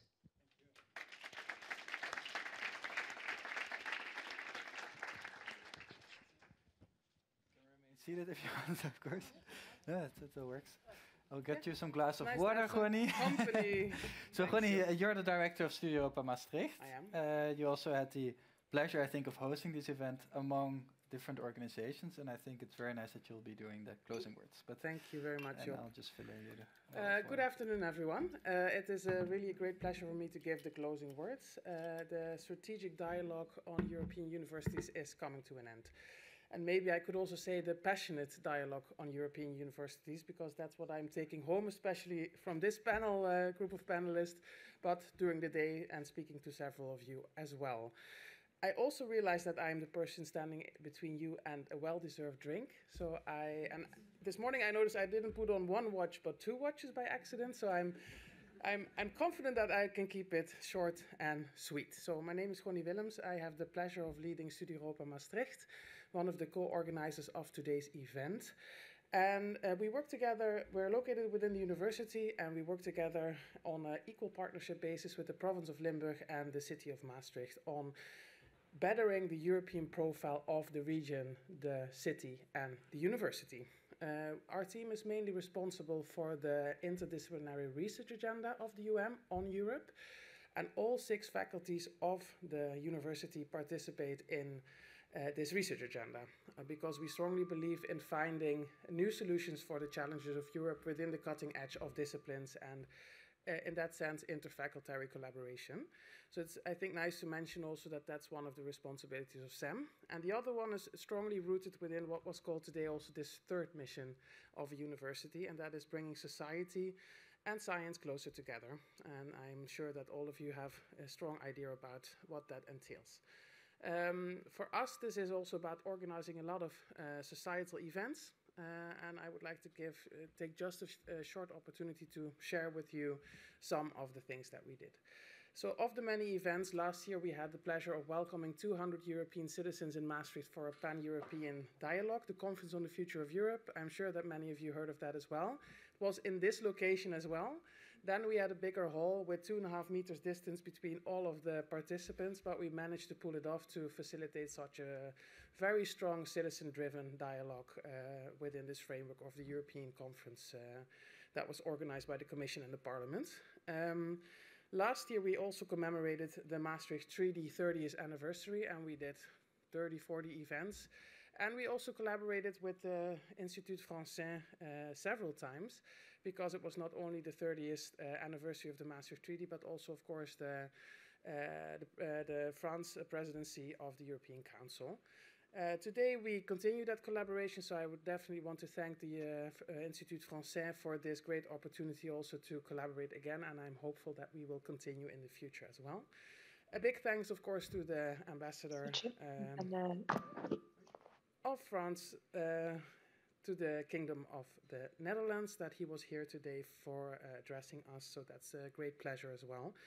One last thing as an example, next year we will organize in Maastricht I think the largest European election debate in the eve before the European election. So we're expecting around 2,000 European youngsters, first-time voters, to people in their 20s in Maastricht, on the square of Maastricht, but also inside the theater, and we are expecting more than 300,000 viewers online as well.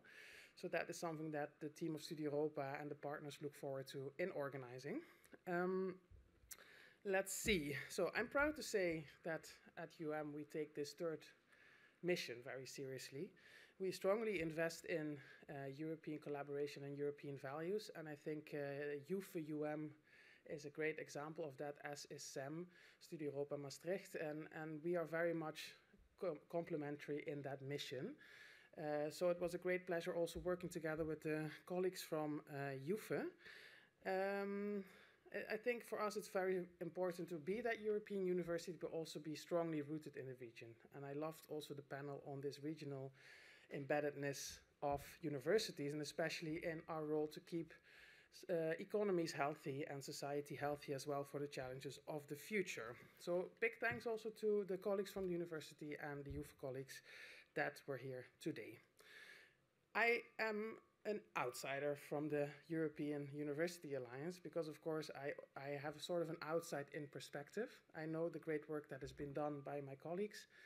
I met several of you today as well, and I have to say I have really great respect for what you guys are doing, working towards and also working within the context of European universities.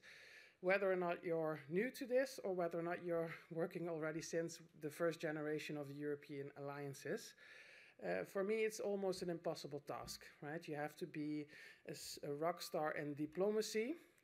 You have to not just get a grip on the governance structure of just one organization, but of 10 organizations, and also take care of each other's targets, goals, wishes, and culture.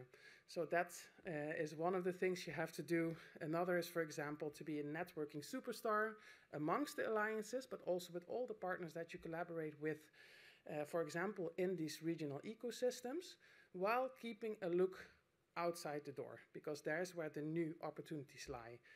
So I really respect that, and maybe you could even say that you guys have to be clairvoyant, because you have to anticipate or focus on the needs of staff and students that we currently have, but also anticipate on what is coming, what developments are coming, what challenges Europe and higher education is facing. So big respect for that. I think we can all agree that this list goes on and on and on.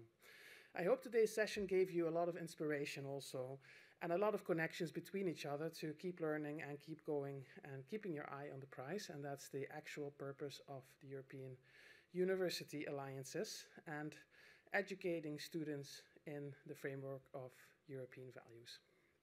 So, good luck.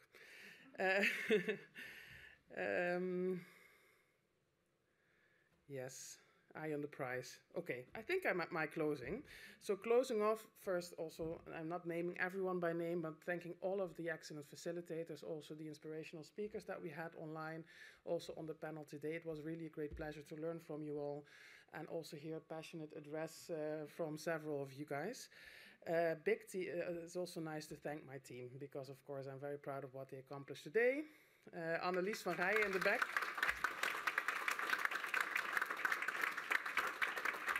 Of course, I name all of them, but this gives me also a chance to put some sunshine specifically on some that work very hard on this program. Annelies van Rijen, Job Zomerplaag today moderating, also Daniela, thank you very much for moderating.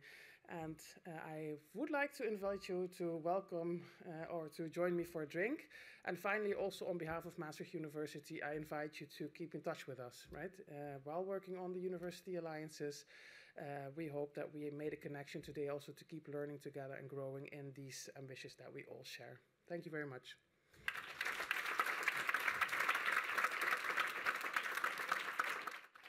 Before you leave, I actually wanted to, everyone is talking about 2017 as a date, and maybe for some of you it's familiar, but it was Macron who introduced the idea of European universities.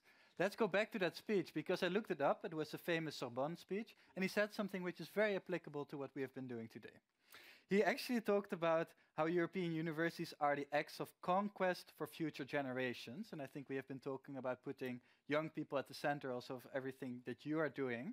But he also mentioned that when governments lock horns, when policies change, there will be women and men who will continue these histories and futures onwards. And I think that's what we've been discussing today, also how we can bring it on to a next generation. So today was about you, but it was also about people like Leah, it was about people like Tanguy.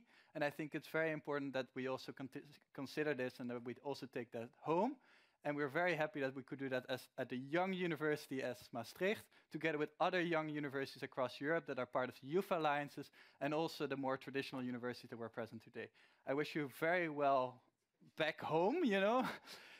Some of you have to travel over 6 hours, I learned this morning. Some need to go by bike. But except for that, I hope to welcome you back, either in Maastricht or elsewhere our paths will meet again, hopefully soon. Thank you.